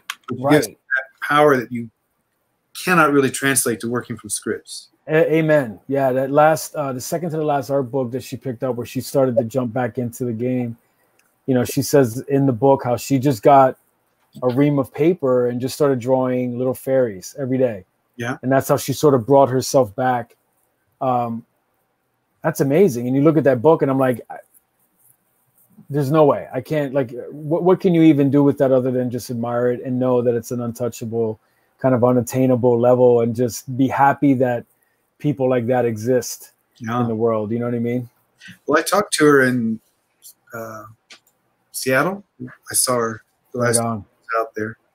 And she'd written about it, or maybe I'd seen an interview with her, but she was talking about that the nervous stress for her, trying to adapt to an animation studio demands or even demands of storytelling on a comic book page, because as we all know, part of the discipline of doing this is you have to find ways to make things that are not particularly exciting to look at interesting. So you can do the good part. You got to have the exposition in there. Right. And I think that particular aspect of it just drove her nuts because, you know, she's got to draw something that essentially has no inherent interest in it. Right. And it was very hard for her to tap into it's like an outside force you bring in to make yourself think of some way to make this interesting. Yeah. And you know, she could do it. I always got the impression that like there's certain people, and maybe I'm probably talking her up too much, but like it almost seems like it's maybe beneath her a little bit. Like it's a little, and I don't mean that in a snobby way. That's not the right wording, but like she's a sports car and we're asking her to drive the groceries home. Yeah. And it's like, good way to put it. This is a bad use of her ability, you know, like, and it makes sense to me that would drive her nuts. Cause like why, you know? Well, you probably see that also to go into your teaching a little bit. You know, you see that when you see different personalities of students. There's certain people that are very good, but they don't have the personality to overlay onto a commercial aspect. Right. And with their style, even. I mean, you know, when I first started teaching at PCAT, it was for visual development because I had a background doing a little bit of storyboards for commercials, and I did some boards for Chris on Hop, and I'd done character design. So I came in with that, and like I tried to be really careful not to have like a very narrow definition of what visual development or character design or concept art was, and you remind myself of like the concept art for, like I mentioned Hercules earlier. What's his name? Scarf did for that. And it's like I would show that to certain students and going like, you know, not all concept art looks like the stuff for the new Halo game. Sometimes it's just that you bring in a genius to do special stuff, and he drives or she drives the production forward. And I think someone like Claire, you mentioned her studio work, and imagine having to do that and not, speaking French and all that. And then they gave her tasks, and it probably wasn't the right thing. They probably should have just said, here's a ream of paper, come up with cool stuff. Yeah, inspire. Right. And, or you work on something for 6 months, and then they go, that whole part of the film doesn't exist anymore. Yeah. No, I mean, yeah, absolutely. Like, so I would try to get these students to like, because there's this tendency to like all concept art is video game stuff, and let them play with their styles. And it's been long enough teaching that like I've gotten to see a couple of these people who maybe weren't super successful at school go on to do cool stuff, and they'll like every so often reach out and thank me, like, thanks for not trying to talk me out of drawing the way I draw, and that's super cool. That's a pretty big payoff for me. I think that like I didn't squash anybody's unique style, because like I feel like I did that to myself. I had kind of a wackier, unique style starting out, and trained it out of myself, right? Like obsessively studying anatomy and things like that. And so there are times when like I'll see glimpses of it in my sketchbooks, but when it comes time to do the pages, I don't quite let that out.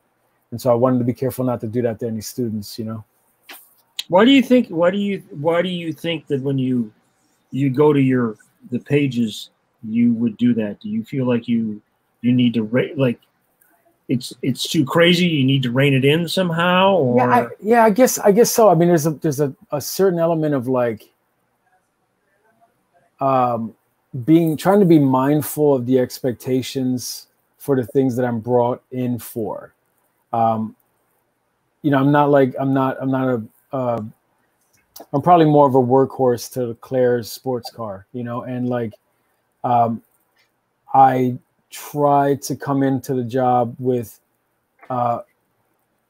understanding the expectations that the clients have. Mm-hmm. And that doesn't mean they're asking me to limit anything, but like I know that if I had an issue with Deadpool and all of a sudden I'm like, hey, I want to draw all this with my left hand and make it look like I ran out of ink halfway through, so I switched to charcoal, and like fans and editors and would be like, I don't understand what the hell just happened to you. So I tend to reserve it for like my own stuff, sketchbooks, the art books, the stuff I'm doing with, Kickstarter, Patreon, whatever, and the little indie, comics I do. But I'm starting to realize that like it's maybe not a good plan long term. Like I should probably let some of the stuff that happens in the sketchbook happen on the page too. So I sometimes think of it like when I do the strips, it's almost because they're legacy strips. Right. And Spider-Man is sort of a legacy character. Right. That there is an expectation from the audience, like you said, that you're playing the character now. Right. And it sort of goes with like, if you go too far, some people would go cool and other people would go, Yeah, I tend to think, I mean, early on, I bounced around with styles with every book I did. And my rationale was that if I was a filmmaker, I would shoot all these films differently. Like if I was making a war film, I wouldn't shoot it the same way I shot a romantic comedy. So with these superhero comics, to me, they're sort of like big blockbuster action movies. And so when I approach them, I try to draw them with that in mind. And that's fine. I mean, there's nothing wrong with that. I just think that I'm probably at the point where I realize I should loosen up a little bit. Like not every action blockbuster movie has to look a certain way. And I probably could, loosen up and do some more bonkers stuff. And so I think I'm starting to see it more in the pages. I mentioned those Silver Surfer pages. There was a lot more of like my sketchbook in those pages than I had probably done previously, just because certain things allow me to sort of open up and go nuts with. So it kind of depends on the script too, I think. Like if the script is more reserved, I don't want to feel like I'm shoehorning the script into my weird style for it. So I try to be adaptive and like rein it back a little bit. Like with the Hulk thing that I just did, that was a little bit more reserved of a story, and there was some like emotional stuff going on between Banner and his ex-wife, and the more like serious tone of that series would have. I needed to sort of like chill out a little bit and like do a more reserved kind of finish and layout to the book. So I'm letting out more of that kind of crazy sketchbook stuff without it like turning off the reader, because all of a sudden like they got something they didn't expect from me. And maybe that makes me sound a little hacky, but I try to take seriously that like there's my stuff and there's the stuff that people are hiring me to do. And I want my stuff to be unique to me, but I also want to be mindful that like I'm supposed to be a professional and the client has certain expectations and the fans have even more specific expectations. And as long as I'm not compromising anything that I do, I think it's fair game to like do a more superhero style instead of like going nuts. So, and there are people who, you know, like McFarlane, that was a thing that was part of who he was. That was his brand, to have a very stylized Spider-Man, which I dug. But if I was to do that, it would throw everybody off. They'd go like, what the hell? What? This is not, this isn't the Mike that we thought we hired. If that makes sense. That doesn't mean I won't say, hey, I have a different idea for how I want to approach this. What do you think? And we'll sort of discuss it. And Marvel's always been very cool about that. So I'm slowly getting to where I'm including more of that loose kind of sketchbook work without it feeling like I'm springing it on anybody. If that makes any sense. Yeah, I always think of Mobius with that, because he had Blueberry style, right, and then the Mobius style, right, and toward the end they kind of merged more than they did in the beginning. You know, the stuff he was doing in the late 60s, early 70s, right, he was doing Blueberry, didn't have the same kind of finish. And later on, I was just looking at one before we podcasted today. You can see them blending. Right. More. Yeah, and he's a perfect example, I think. It's like, I think he's thought of as like an author as opposed to just a comic artist. And everybody respects him to death. But like, he would still adapt his work to the story at hand, right? Like, he didn't draw everything the same way. And so that's kind of how I approach things. It just so happens that I've been doing a lot of superhero comics, and that's what everybody's seeing. So there's an expectation to like, oh, this is how Mike draws, not realizing, no, this is how Mike draws superhero comics. If I picked up his little horror comic he did, I'd be surprised that it doesn't look anything like Deadpool. Does that make sense? Yeah. Well, I remember, I can't remember who said it, though. It might have someone like Dean Cornwell or Mead Schaefer. They were talking about the role of the illustrator. And they said the hardest thing about being good at this job is that if a client gives you an assignment on a Thursday, you have to turn it in on a Tuesday. You've never heard of the subject matter. You don't know anything about it. You have no feeling about it. But when you turn that picture in, it has to look like you've waited your whole life to do that. Yes. And that's tough energy to call up. Yeah, you're 100% right. I mean, it's funny you should mention, because I mentioned like with Conan, I wasn't necessarily a fan before. I'd never read a Deadpool comic before I drew it. But the fans had. And so I had to come to the book like respectful of like the history of the character and all the love that, because the fans are hardcore. And if I came in kind of like, I don't care about this Deadpool thing, it's just a gig, you know, it would have seemed inauthentic and nobody would have enjoyed it. And at the end of the day, our job is to give people an enjoyable reading experience. And it ended up looking like, oh, I was the biggest Deadpool fan in the world, and people would like ask me questions. I'm like, you know, what are his swords names? I'm like, I'm not sure. You know, like I know now it's Bay and Arthur, but I'm just saying, I think that's what it is. But the point is yeah, you got to very quickly become an uber fan of a thing that you're on and research it to death and make sure that, you know, people think like, damn, this was the, I get a lot of like, oh man, you were made to draw this thing. Yeah. Right. And, which is what you want. Right. I take it as a compliment. That means I did the homework. Well, you know, the thing you were talking about, the sketchbook, always reminded me of a great quote by Mark Twain, where he said, to be the best writer you can be, you have to learn how to murder your darlings. Yeah. Yeah. If you come up with this beautiful sentence that has this poetic rhythm to it, but it's out of place, yeah, the story needs at that moment, you have to kill it and rewrite it. And I think I often find that conflict with the kind of energy you get in sketchbooks. Back to the power of Claire Wendling again, where you're just letting it all rip. Right. Come to a story though, and even sometimes, like you say, you're doodling on the side of the page, going through it the first time, you get this really wicked looking shot.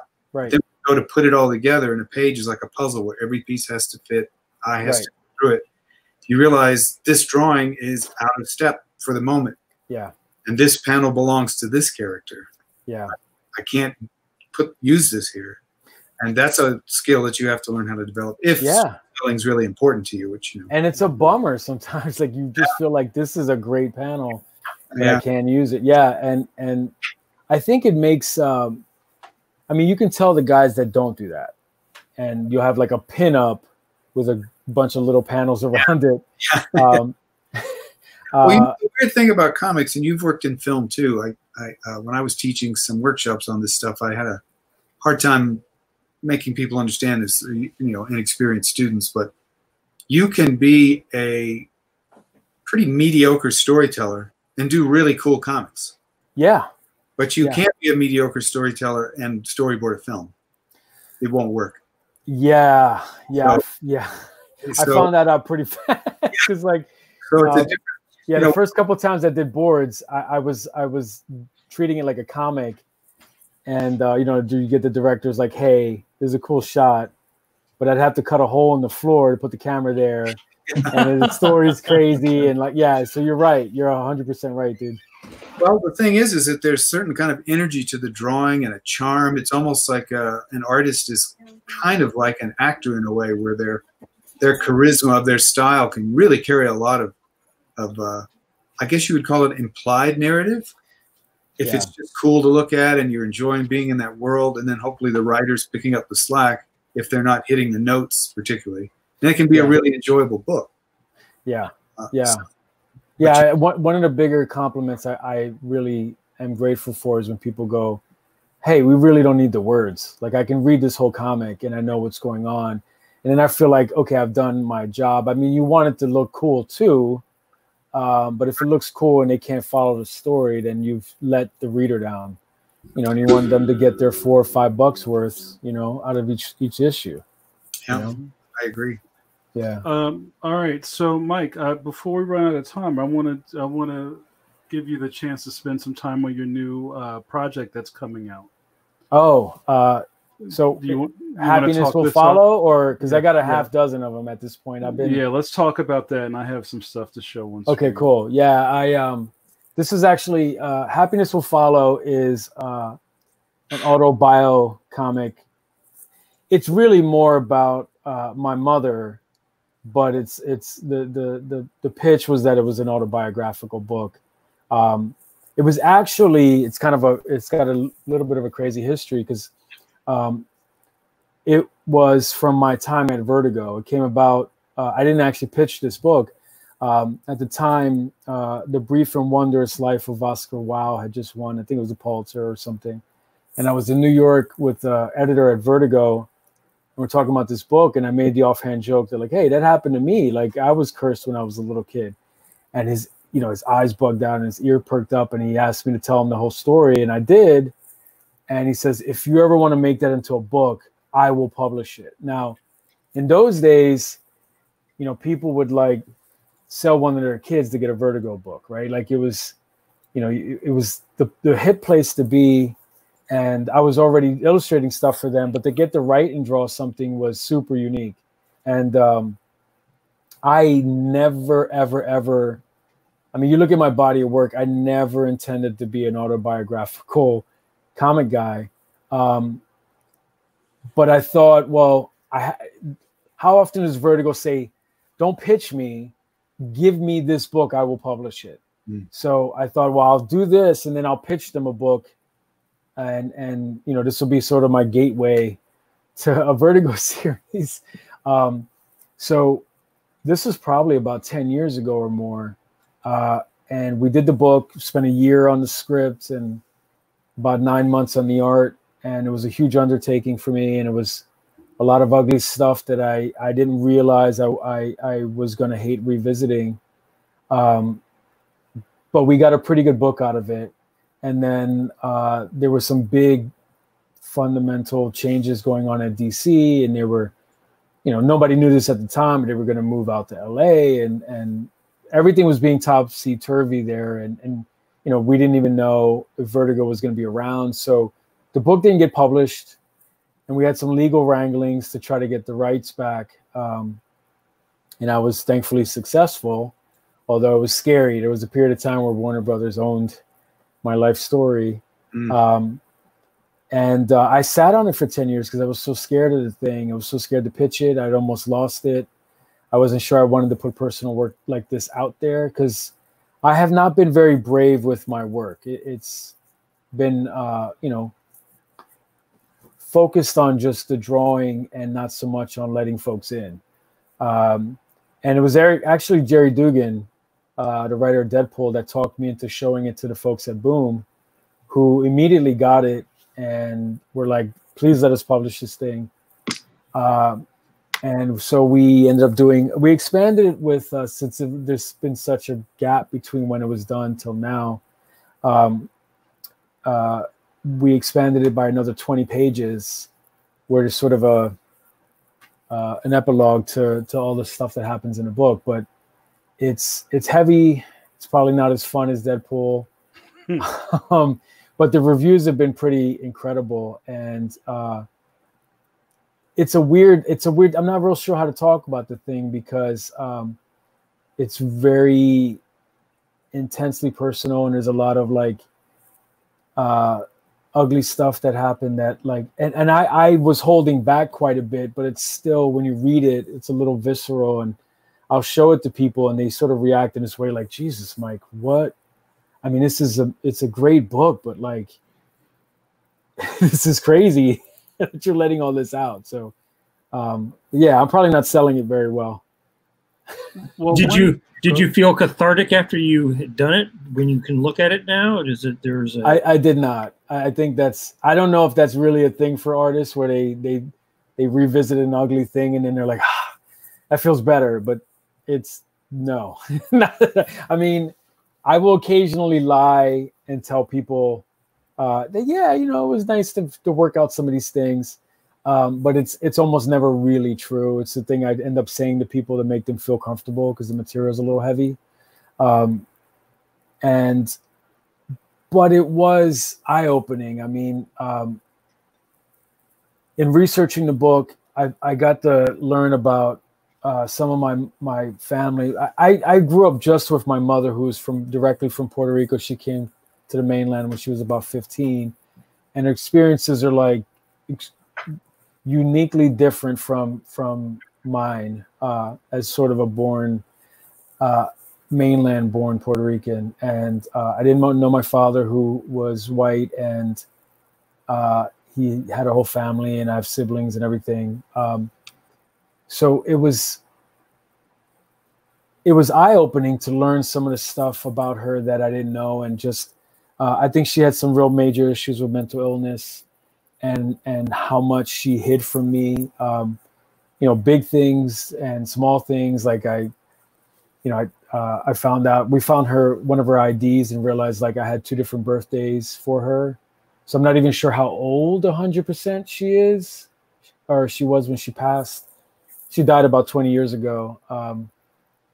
So it was eye-opening, but it certainly wasn't cathartic. I to this day, you know, the book's out on the 21st, and I'm still not sure I did the right thing by selling the book. There are times when, you know, I'm like, sitting up at night going like, oh, like maybe you should just see if you can get the book back. Which is probably a good sign that it's a special book for me. I think the reason this kind of thing has impacts on people is that almost, I don't know what the number would be, let's say 75% of people have very difficult things in their past. Yeah. And that's why they respond to this kind of thing, because you have to find some way to cope with the terrible things that happen to you. And the act of succeeding at that gives the impression that you didn't go through it. Yeah. Yeah. So, you know, when people see someone has had the courage to share some of these things, I think it's really important for people. I mean, that's what literature is. Yeah. And I guess I think my look at it is skewed for a couple of reasons. Number one is that I never intended to make this book, right? Because it was asked of me, and I just thought, well, it'll be a good opportunity, not really giving enough thought to how difficult it was going to be to do this stuff. There's still part of me that's like, you never really wanted to make this book. You're doing it because it's done, and this is sort of the job, and you're used to putting out books, and I had been sitting on it for 10 years. And I guess I'm not resolved to the fact that I'm actually putting this book out there for people to, and Jamar has pointed out, like, I probably have been a little too private with myself during my career, you know, like not going to cons, not doing tons of interviews. And that's changed dramatically in the last couple of years between doing Patreon and just deciding, like, if I'm willing to put this book out, then it's silly to like still stay outside of the comics culture. It probably should just jump in with both feet. But I would be lying if I didn't say it was very difficult to put this book out. And I think there's also part of me that was resentful of it. I felt like it was like, you know, just personal trauma porn. Like I would start to feel like people are going to like this book, not because it's good, but because I'm letting them see all the hurt. And I know that's like poisonous to think of it that way, but like you tell yourself these ugly things because you think the quality of the story is not there. It's just that it's so crazy that people will pay you to see you sort of cut yourself, you know, like hurt yourself kind of thing. And I realized like how skewed that is. And I realized that like I wasn't able to look at this book clearly, which means I probably need to let it go. I feel like if there's going to be any catharsis to this thing, it probably would be, I don't know, the year after this book has come out and I realize, you know what, nothing bad happened. Everything worked out. It wasn't, you know, it might help somebody. It might help some you doing stuff like that. I mean, you know, this is a teacher. Sometimes you help a student, actually, not with anything that you're showing them how to draw, right? But by you being a resource to tell them that thing that they're going through, that problem that they're having in their life, you had something similar, or you can give them some perspective, because what you're talking about is perspective. Right. You're probably right. I mean, the truth is, you do, you know, teaching, especially at the college level with some of these students that are like, and I know like millennials get a bad rap, but like they've had to grow up in this whole post 9/11 world where like everything's a little scary, and you end up sort of counseling some of them on how difficult a career this is. And you're right. I guess I don't share as much as like usually when something like that comes up with a student, I tend to just like hear them out, thinking that I don't want to be that guy that's like, hey, I know that pain because I did a similar thing. And somehow it's not valid. So I just hear them out and tell them like, that's fine to feel that way. And here's why it'll work out. And probably you're right. Teaching has sort of made me open up a little more than I would have, especially the first few years of teaching. I was very guarded and I was very focused on, you know, this is what the anatomy is and this is what you're going to have to practice and blah, blah, blah. And after a few years, you know, students would come back. I remember one particular moment where I realized that it wasn't just the lessons. There was a student that like hated her work so much, she broke down crying, and was willing to like not take a grade. She would rather not get a grade if she didn't have to show her work during the crit. That's how much she hated her work. And I remember like having to make the call that, okay, you don't have to participate, knowing that like that can blow up in your face. And next thing you know, every student's wanting to not participate because they're like, oh, you know, I just don't like it, which didn't happen. But, you know, talking with her and realizing like, well, shit, I do have to offer more than just a crit and fix this, make that blue, make that bigger. So you're right. Maybe, I don't know. We'll see. Well, I know, Mike, just from our conversations and also teaching and being in spaces, and I've seen how your students worship you.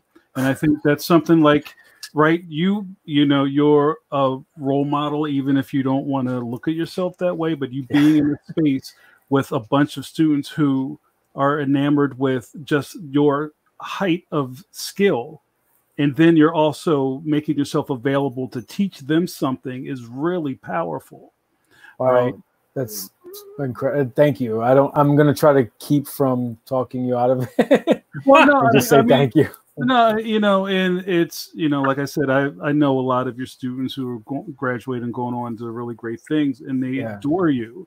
And, you know, some of it's like, oh, you know, Hawthorne's my teacher. And there's like a little bit of a cult of Hawthorne that you created. And I know you have nothing to do with it because you don't like that kind of attention.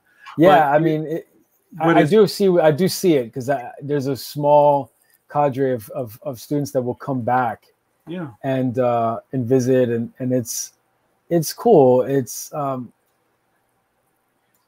but that's the power of teaching. Right, you've made a connection with students, and sometimes it's not about how to draw the clavicle.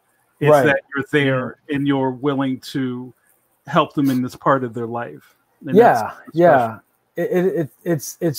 probably gotten more from it than I've given to these guys and girls. Like, you know, two of my past students actually, I hired them to color this book.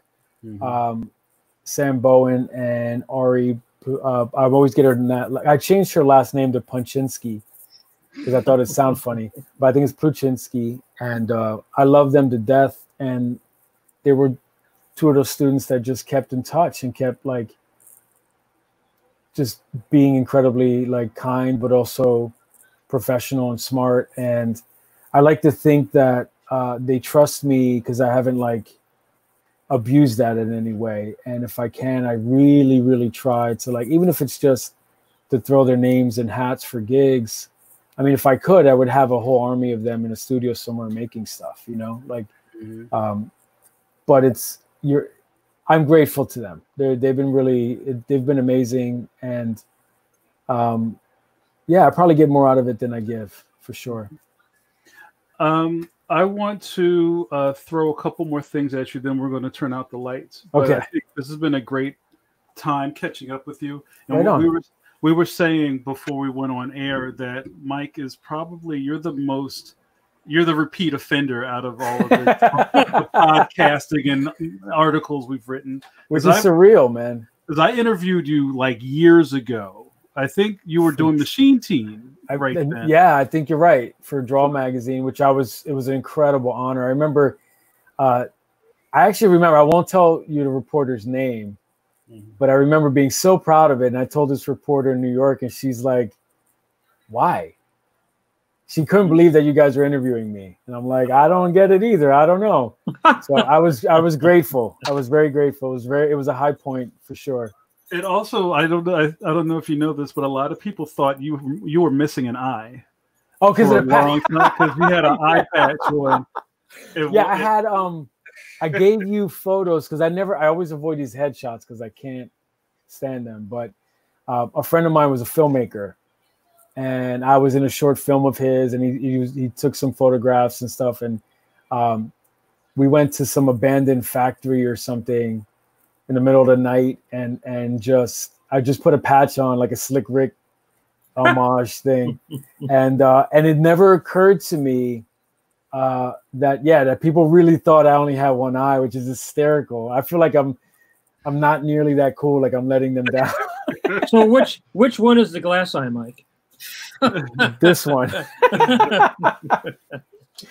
To also, when Mike was in our last issue of Draw, and did the cover too, which is an honor, and that was also just on the audio podcast. So I have a question from our good buddy Stu K, and you know. Oh Stu, man, yeah. you know Stu says hello. He doesn't have a picture on his thing, but it's hey okay. Stu. Hi to Mike and the crew. I went to school with Stu, and he had the coolest. He was in I think the design department. I was in the painting department, and everybody had to have a senior show, and you had to make an invitation for your show, and you do a postcard and everything that you normally do in the fine arts world. And Stu walks up to us and hands us a crayon, and I'm like, "What the hell is this?" And I look at it, and the wrapper was the invitation to his show. It's the coolest. I wonder if he even remembers, but. Yeah, I had it for a long time. I think I misplaced it recently in the last couple of years, but it'll turn up. I kept it, Stu. That's great. Stu asked Mike, any plans on doing anything with your early Hysteria series? Thanks, Stu. Oh yeah, that's a tough question because like I now that we've been doing all these Kickstarters and Patreons and stuff, we have toyed around with the idea of sort of remastering it, rescanning all the stuff, doing new letters, and coloring it. I just haven't nailed it down because there's a part of me that knows if I go down that rabbit hole again, I have to continue with it. I don't want to just like put out a remastered Hysteria and not come out with a new series shortly after. I'm playing around with some ideas with a couple of friends of mine with bringing back Hysteria in a form that maybe people wouldn't expect. I don't want to say too much because I don't want to blow it up and then have it be a letdown, but it may not just be comics if I get my way, but it might take a couple of years. So puppets. It's funny as to say it. It's not that far from, believe it or not. Yeah, it's not that far from some of the plans we've been talking. Yeah, maybe. There's a couple other questions here, but I think we're going to wrap it up. We're going to ask Mike after everything is said and done if he can go back into the Facebook feed or maybe the YouTube feed and maybe answer some questions. Sure, yeah, I'd be happy to. On his own time, so don't feel like you wasted your time, dear viewers. Okay. But I want to let Mike get back to his family, and I think this was a really good episode. I also want to, real quick on your way out, Mike, maybe talk about your social media and your Patreon and your Kickstarter, to whatever else you got popping right this second. Yeah, so I mean, people can check me out just about everywhere. I tend to jump on all the social medias just to claim my name because early on in my career, someone got MikeHawthorne.com. So yeah, so I learned pretty quickly that like. Isn't there a senator named Mike Hawthorne or something like that, or a prose writer or something? So I don't think it was anybody. There are a couple Mike Hawthornes. I don't think it was any of them because nobody ever put anything on the site. Mm-hmm. Like it was clear someone just registered it and then just sat on it. And I haven't checked in a couple years, but yeah, I don't believe it's anybody official, or else you would expect to have seen a website in the last 15 years or whatever it's been. But the main one I'm focusing on is obviously Patreon, which is Mike Hawthorne Art. Just because I've been using it as I do tons and tons of sketching, and I've been using it as an outlet for that. So I'm getting back to like a lot of self-publishing, and I'm doing like a quarterly zine version of this All City book. That I wrote the foreword for. Yes, he did. Thank you, sir. That we kickstarted. And we're going to be doing another one probably September or October if the world doesn't end. I'd like to do one big All City art book a year, and the quarterly zines will sort of feed into that. So through the Patreon, at like the intro level, you get this has been a big dispute with Jamar and I, a bi-monthly or bi-weekly podcast. Basically, twice a month, we do a Q&A. You get a process video, and then at the $10 tier, you get a digital Zine every month, which is just us collecting high resolution scans and making them into like a digital PDF. And then the best stuff from that goes into a print Zine that we do every quarter. And then every year we'll be doing the book.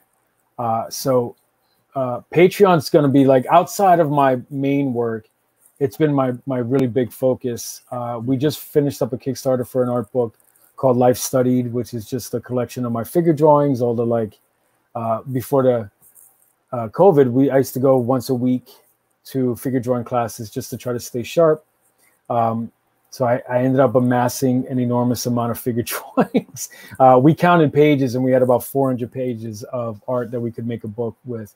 I decided to make it a 200-page book just to keep from just being a psycho and making a huge collection of figure drawings. Giant, yeah. Huge. But you know, like I ended up drawing so much throughout the day that like there was no outlet for it. And so we talked about all these options we have now, and Patreon's a big one for me. I can take all that sketching I do and create this pipeline for fans to pick up. So that's the big one right now. You make them affordable, which is yeah. I've sort of based them on roughly like less. So the intro tier is less than a comic. It's $3, and you get literally like a post every day. And like I said, the Q&A stuff and a process video. And then at the $10 level, you can ask questions for the Q&A stuff. You get the digital Zine, you get discounts for my store. And then the highest one, every month I send you physical goods. So it's either like custom vinyl stickers that are a lot more expensive than you would think to make, surprisingly.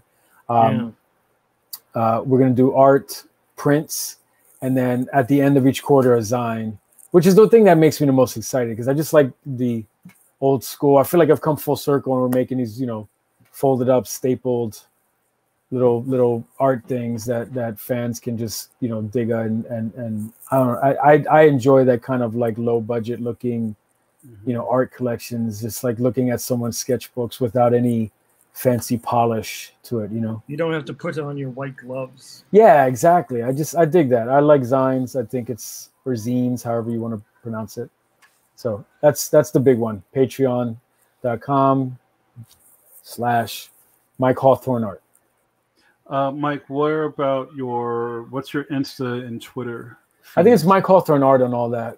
I'm pretty sure. Yeah, I try to keep it the same, you know, and DeviantArt, Twitter, Instagram, Tumblr, even some of the Asian ones like Pixiv and yeah, kind of all over the place. I figure you got to kind of share everywhere. Like we have this big opportunity to reach a lot of people. And early on, I sort of was resistant to social media, and I realized that's just silly.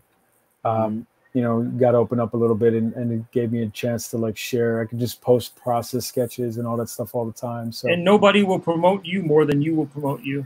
Amen. Yeah, you find out real quick in this business that like the artists are very, very easily forgotten if you don't constantly make noise. And I don't make a lot of noise, but I make a lot of stuff. So I just show it and share it nonstop.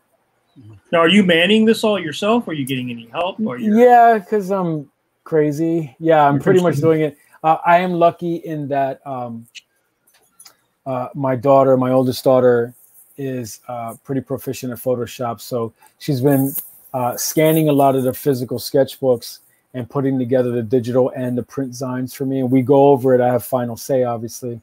And then my wife, who has more of a business background, sort of handles all the business stuff on the Kickstarter campaigns that we do. So she's, you know, keeping track of ordering, shipping supplies, and what's the best kind of thing to use, and the budget and all that stuff. But, you know, I'm still the one checking all the messages, responding to everybody. I've always been kind of hyper, which is why I produce so much. And it probably suits me to like be able to buzz around and like take a break. And I have difficulty just chilling out and not working. So I can still like earlier, right before I got on with you guys, I had been working on. I finished the commission this morning, then started layouts in the afternoon. Took a break and packaged up all my Gumroad orders on my store, and then came up here to talk to you guys. So how much of your day, or do you break it up during the day? Like I do my Twitter in the morning and my Instagram at night. Like when are you doing your videos? You're filming your videos. Yeah, I don't do a ton of. I actually haven't streamed in a little bit because I've been a little extra busy. But I don't break up the day like that. I tend to go with like what needs done on those days.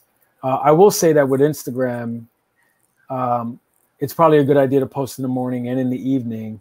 I have a lot of overseas fans, which I'm super grateful for, and they tend to support the Kickstarters. They're really amazing folks. But if you post in the evening, you're kind of posting for them, right? They get to see it in their time zone, and in the morning, you're getting people on in the sort of U.S., UK world, right? We had somebody in the chat who was checking in from the Netherlands. She said it was 4 a.m. Right now. That's amazing. I mean, to me, the overseas fans are, it takes that much more dedication to decide, like, I care enough that I'm going to stay up to 4 in the morning to listen to this guy or look for his post or watch his live stream. Yeah. And I can't thank them enough. Like, to me, it's hard for me to believe that like people would want to hear what I'm saying. People want Mike Hawthorne 24/7. It's a crazy thing. I'm super grateful, and I'm always aware that like it could end tomorrow, so I'm gonna try to make the best of it while I can. And the wolf's always at the door in Mike Hawthorne's house. It is. Yeah. That's right. You look outside, what do you see? You don't see trees and sky. You see that hungry ass wolf. It's all wolves. It's just wolves from sky to ground, dude. It's I mean it's I should show you the sign on my door. I have here for you can see it. I don't know if you can read that. I have two signs on my door. The one is the Latin phrase "Tarde venientibus ossa," which means "to the latecomer goes the bones." And then the other one my son made me because he realized how psychopathic the first mantra was that I make myself look at every time I enter the studio. And it's a quote from Bear in a Big Blue House. It says, "It's nice to be important, but it's more important to be nice." And so those are basically the two philosophies that kid is something else. So it's this like, be merciless to myself when it comes to the work, but be human to the folks that make the work possible, and be kind to the people that make the work possible. Because you never know who you're talking to. You never know if like the person on the other end of the chat is having a crummy day, and maybe that live stream picks up their day a little bit. Or you responding to them, saying something nice to you, makes them like, just gets them through the day. So we had a brief exchange, I think, about that on Twitter, because I think that a lot of artists feel that, I'm just drawing these stupid pictures and I'm not, what does this mean? The world's melting down. But I think that if you can give somebody 30 seconds of joy when they read your comic or your drawing, you inspire people long-term in ways that you cannot imagine. I mean, now you have people come up now and tell you, oh, I'm doing this because of that. I have people come up and tell me all the time, they remember stuff from when they were 12 years old and they were reading some comic that I did, and was like a big thing for them. So I don't try to, I used to feel uncomfortable about that, to be honest, in the beginning, when people would say things like that. It would kind of like, but I realize now that if you can, your work goes out into the world and it's like a ping pong and it bounces off and it can affect people. And if you can make somebody happy for 5 minutes, maybe that's all that person needed today, was just that 5 minutes to be happy. And it don't cost you nothing, like it's, and there's the other side of that is like, like my friends, my kids have these friends, and they're old enough now to, you know, they follow me on Instagram. And one of them said something to one of my kids like, "Why does your dad respond to everybody on Instagram? He's got 100,000 followers. Like, he's a celebrity. Why does he respond?" And I'm like, that's preposterous. Like, I'm a comic artist. I'm the furthest from an actual celebrity. Just because you have a ton of followers doesn't mean you're like, yeah, you're anything. right. You're right, Tyler. Unfollow. No, but I mean, there is Yeah. a certain amount of that Yeah. where, like, I started to realize people were grateful that you would thank them. You know, like they're stopping to say something nice to you.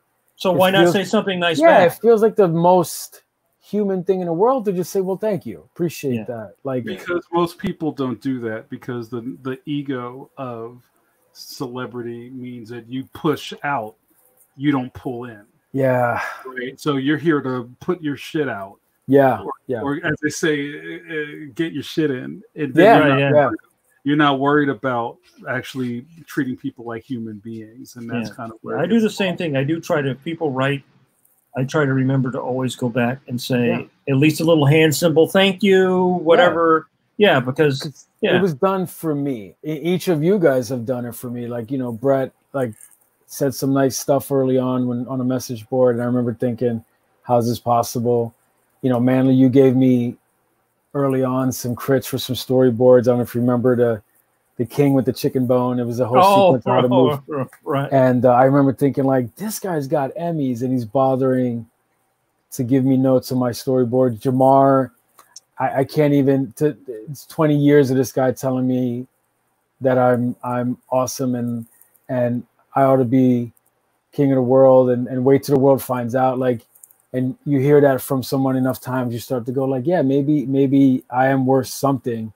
And so, yeah, so many people have done it for me over the years that I feel like, while I can now, if I get 1 million followers tomorrow and I'm getting, you know, inundated, maybe I don't respond to everybody, but I try. You'd have to have your assistant give you the top 100,000 to reply to. Copy and paste. Yeah, that's it. All right, I'm going to cut the cord here. So okay, man. We had a great evening talking with you, Mike. Congratulations on all your past, future, and present successes. Well, thank you for having me, guys. I love you guys. You're all art heroes of mine. You too. Love you. Right on. All right, man. Have a great night. Say hi. And thanks for everybody coming by, especially the lady from the Netherlands. Please get some sleep. All right, have a good night, Mike. All right, good night, guys. Good night. This is my favorite part. I kicked him out. I love it. It's my favorite part. Real quick, we're going to wrap up. Thank you guys for hanging out with us for an extended episode of Pencil to Pencil. That was really cool catching up with Mike. That was like multiple extensions. And now I just lost my. The thing keeps scrolling. Our friend Emmanuel wanted to ask, and I'm sorry I can't find his graphic. Are we going to do more crit? Oh, here it is. Sorry for one more question. Mike just reminded me, are you guys still going to be doing more portfolio review podcasts? Missed that last one because I had to hit deadlines. Sure. If people send the 3 JPEGs to the Mike@actionplanet.com, I'd be happy to do that. I got that, John, right there. There you go. If they send them, I'd be happy to go over people's work as always. We had that offer is always standing. I guess we stopped talking about it because we had an initial rush of people doing it, and then people stopped. So they were too afraid. They don't want to attack the crit monster. No. So, all right. So, like I said, this was a really good episode. Just to let you guys know, we're going to take Saturday off this week, but we'll be back on Wednesday with more guests. I don't have my sheet in front of me. Hold on. Oh, he threw himself into the negative zone. Oh, looking at. He's looking at his sheet for who we have coming up in the next couple of weeks. Will he be back in a minute, do you think? Yeah, I'm sure he'll be back. Yeah. We're trying to firm up another round of guests for, I guess, well until August at this point. What happened? I don't know. You went away. We missed you. Sorry about that. Come back, Jamar. Oh, okay. So what I was saying is Art and Franco, the Eisner Award-winning cartoons behind all of the Tiny Titans in the teeny things and all of those really fun Oh Yeah comics and their brand. And also the owners of 3 comic book shops called Oh Yeah Comics across the nation are going to be our guests on the Wednesday. Next the, today. the 22nd, Wednesday the 22nd. And we're going to take Saturday the 18th off, but we'll be back on the 22nd with Art and Franco. Then Saturday the 25th, we're going to have Philadelphia's own Eric Battle on. So I'm always excited about what we're doing on the channel, and I think we're just growing in leaps and bounds. Sound good? And how? All right, you guys, I'm going to put this to bed. Thank you guys so much. For my co-host Brett and Mike, this is Jamar Nicholas signing off. We'll see you at the races, and remember to wash your hands. Have a good night, guys. Good night.